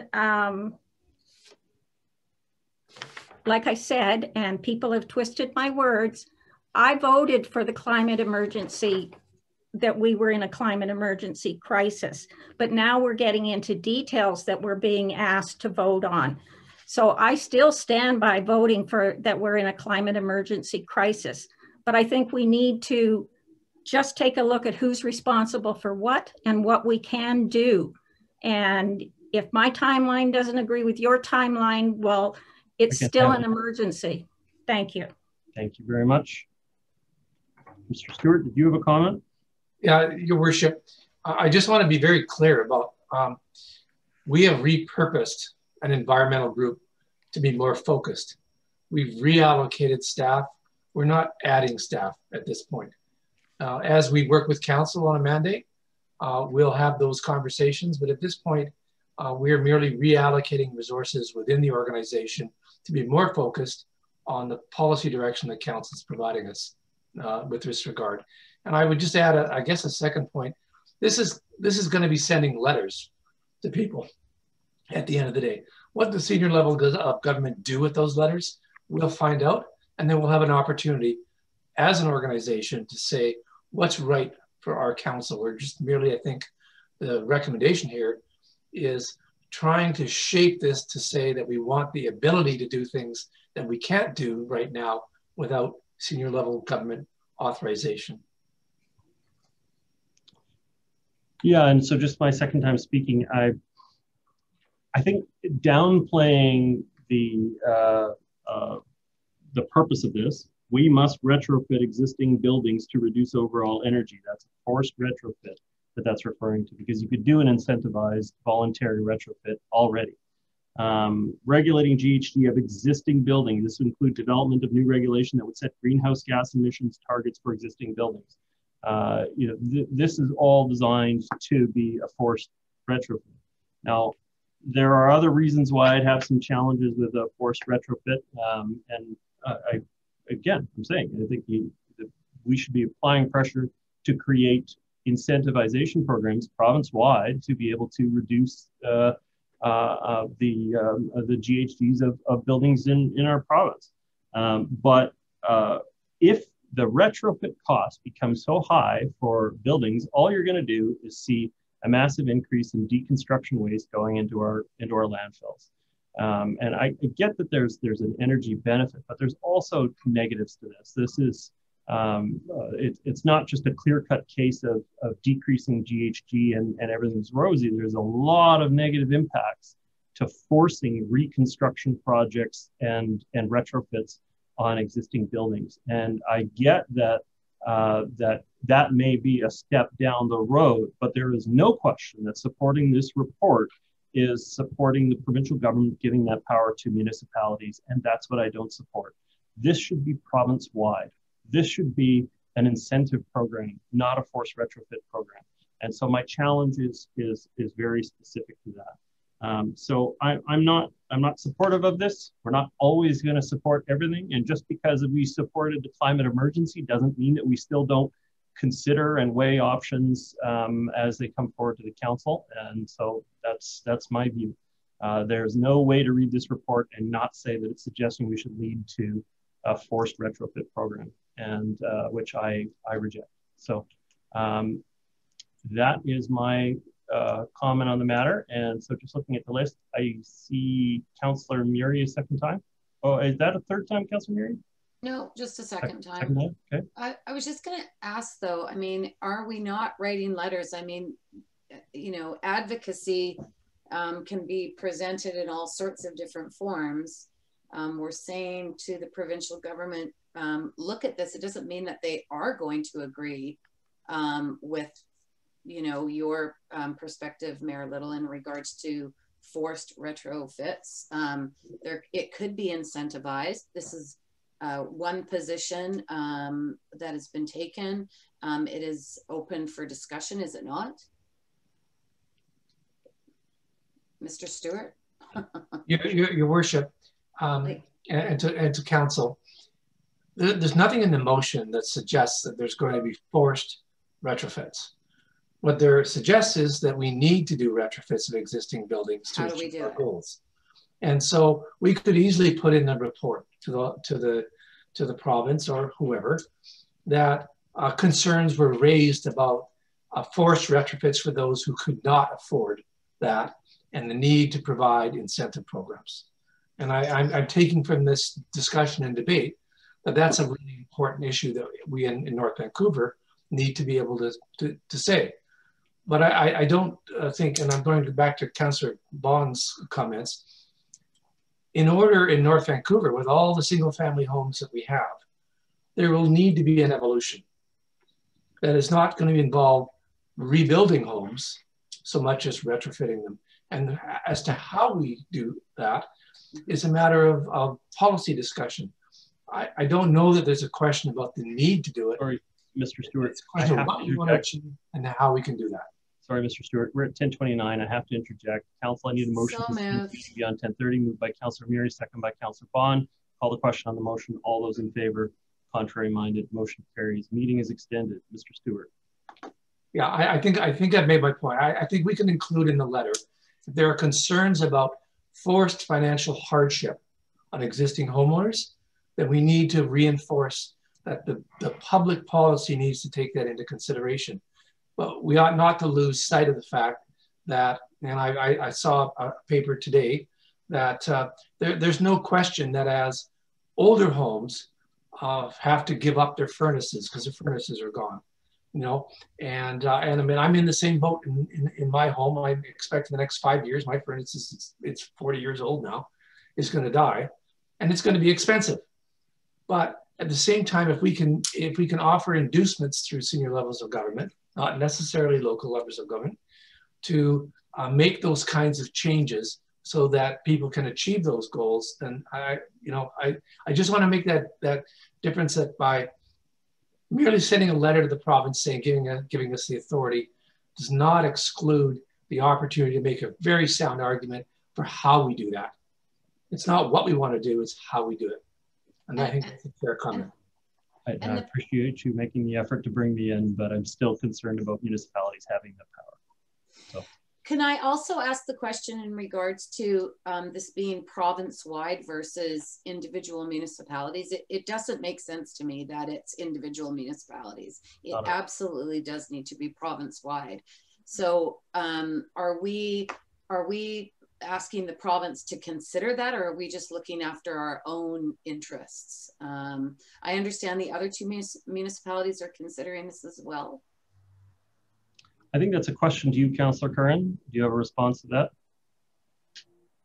Yeah, I think everything we want to do, we want it to be globally. We want everyone to take action, but this would allow municipalities that are able to move more quickly to move more quickly. But I think the equity piece, to Mr. Stewart's points, has to be considered. And there's also advocacy, Councillor Murray, on the provincial level as well. But there's no evidence, if you look at Clean BC, which is what the province's plan is, that they can get there without the municipalities doing this, without the municipalities driving down their emissions. So obviously we always want it to be provincial, federal, international, but we also need to be empowered to move quickly at the local government level. We are the level of government that is responding at speed and scale. So I think this allows us to continue to show leadership.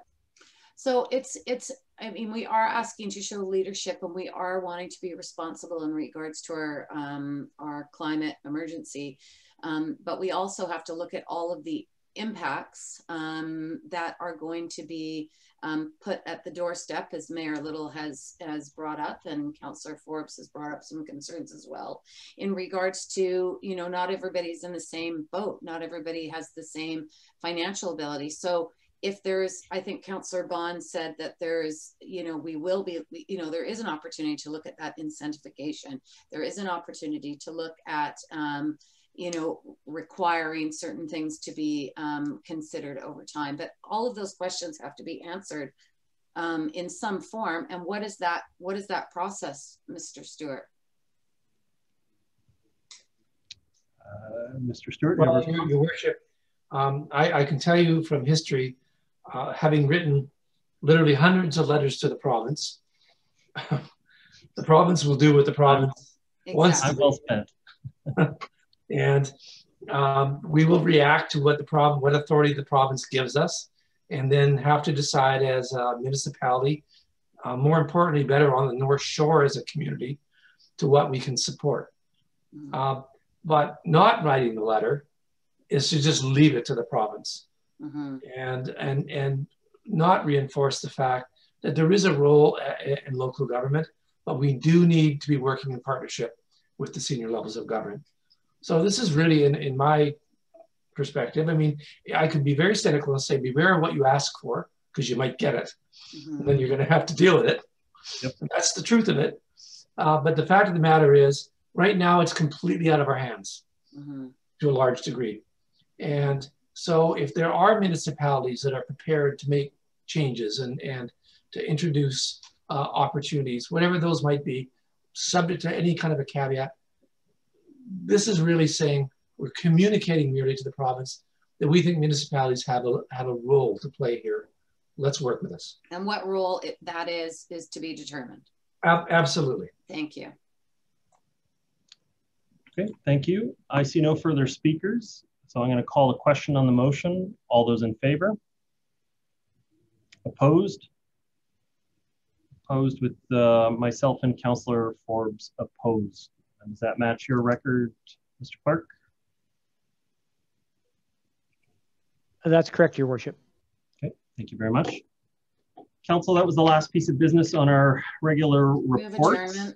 And so I will just say, are there any, the only report I would make is I know we mentioned something before the meeting, but we do have on Wednesday, we have Anti-Bullying Day, and a number of people on council are wearing their pink in recognition of that. It's something that I know the schools will be a big partner of this week, and So it's good to see support from the council on that.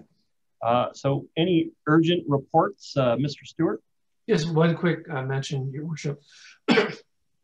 We are working with Metro Vancouver to improve the alarm system associated with the dam. And I just want the community to know that. And we'll be reporting out publicly as that initiative progresses. Thank you. Councillor Back, you had your hand up. You were covering Anti-Bullying Day, or? That was it, Your Worship. Yeah. Good. Yeah, good. Thank you. Okay. Thank you all so much. Have a great week. Although I think we have Tuesday night workshop tomorrow night for the next step along the process for our review of our official community plan.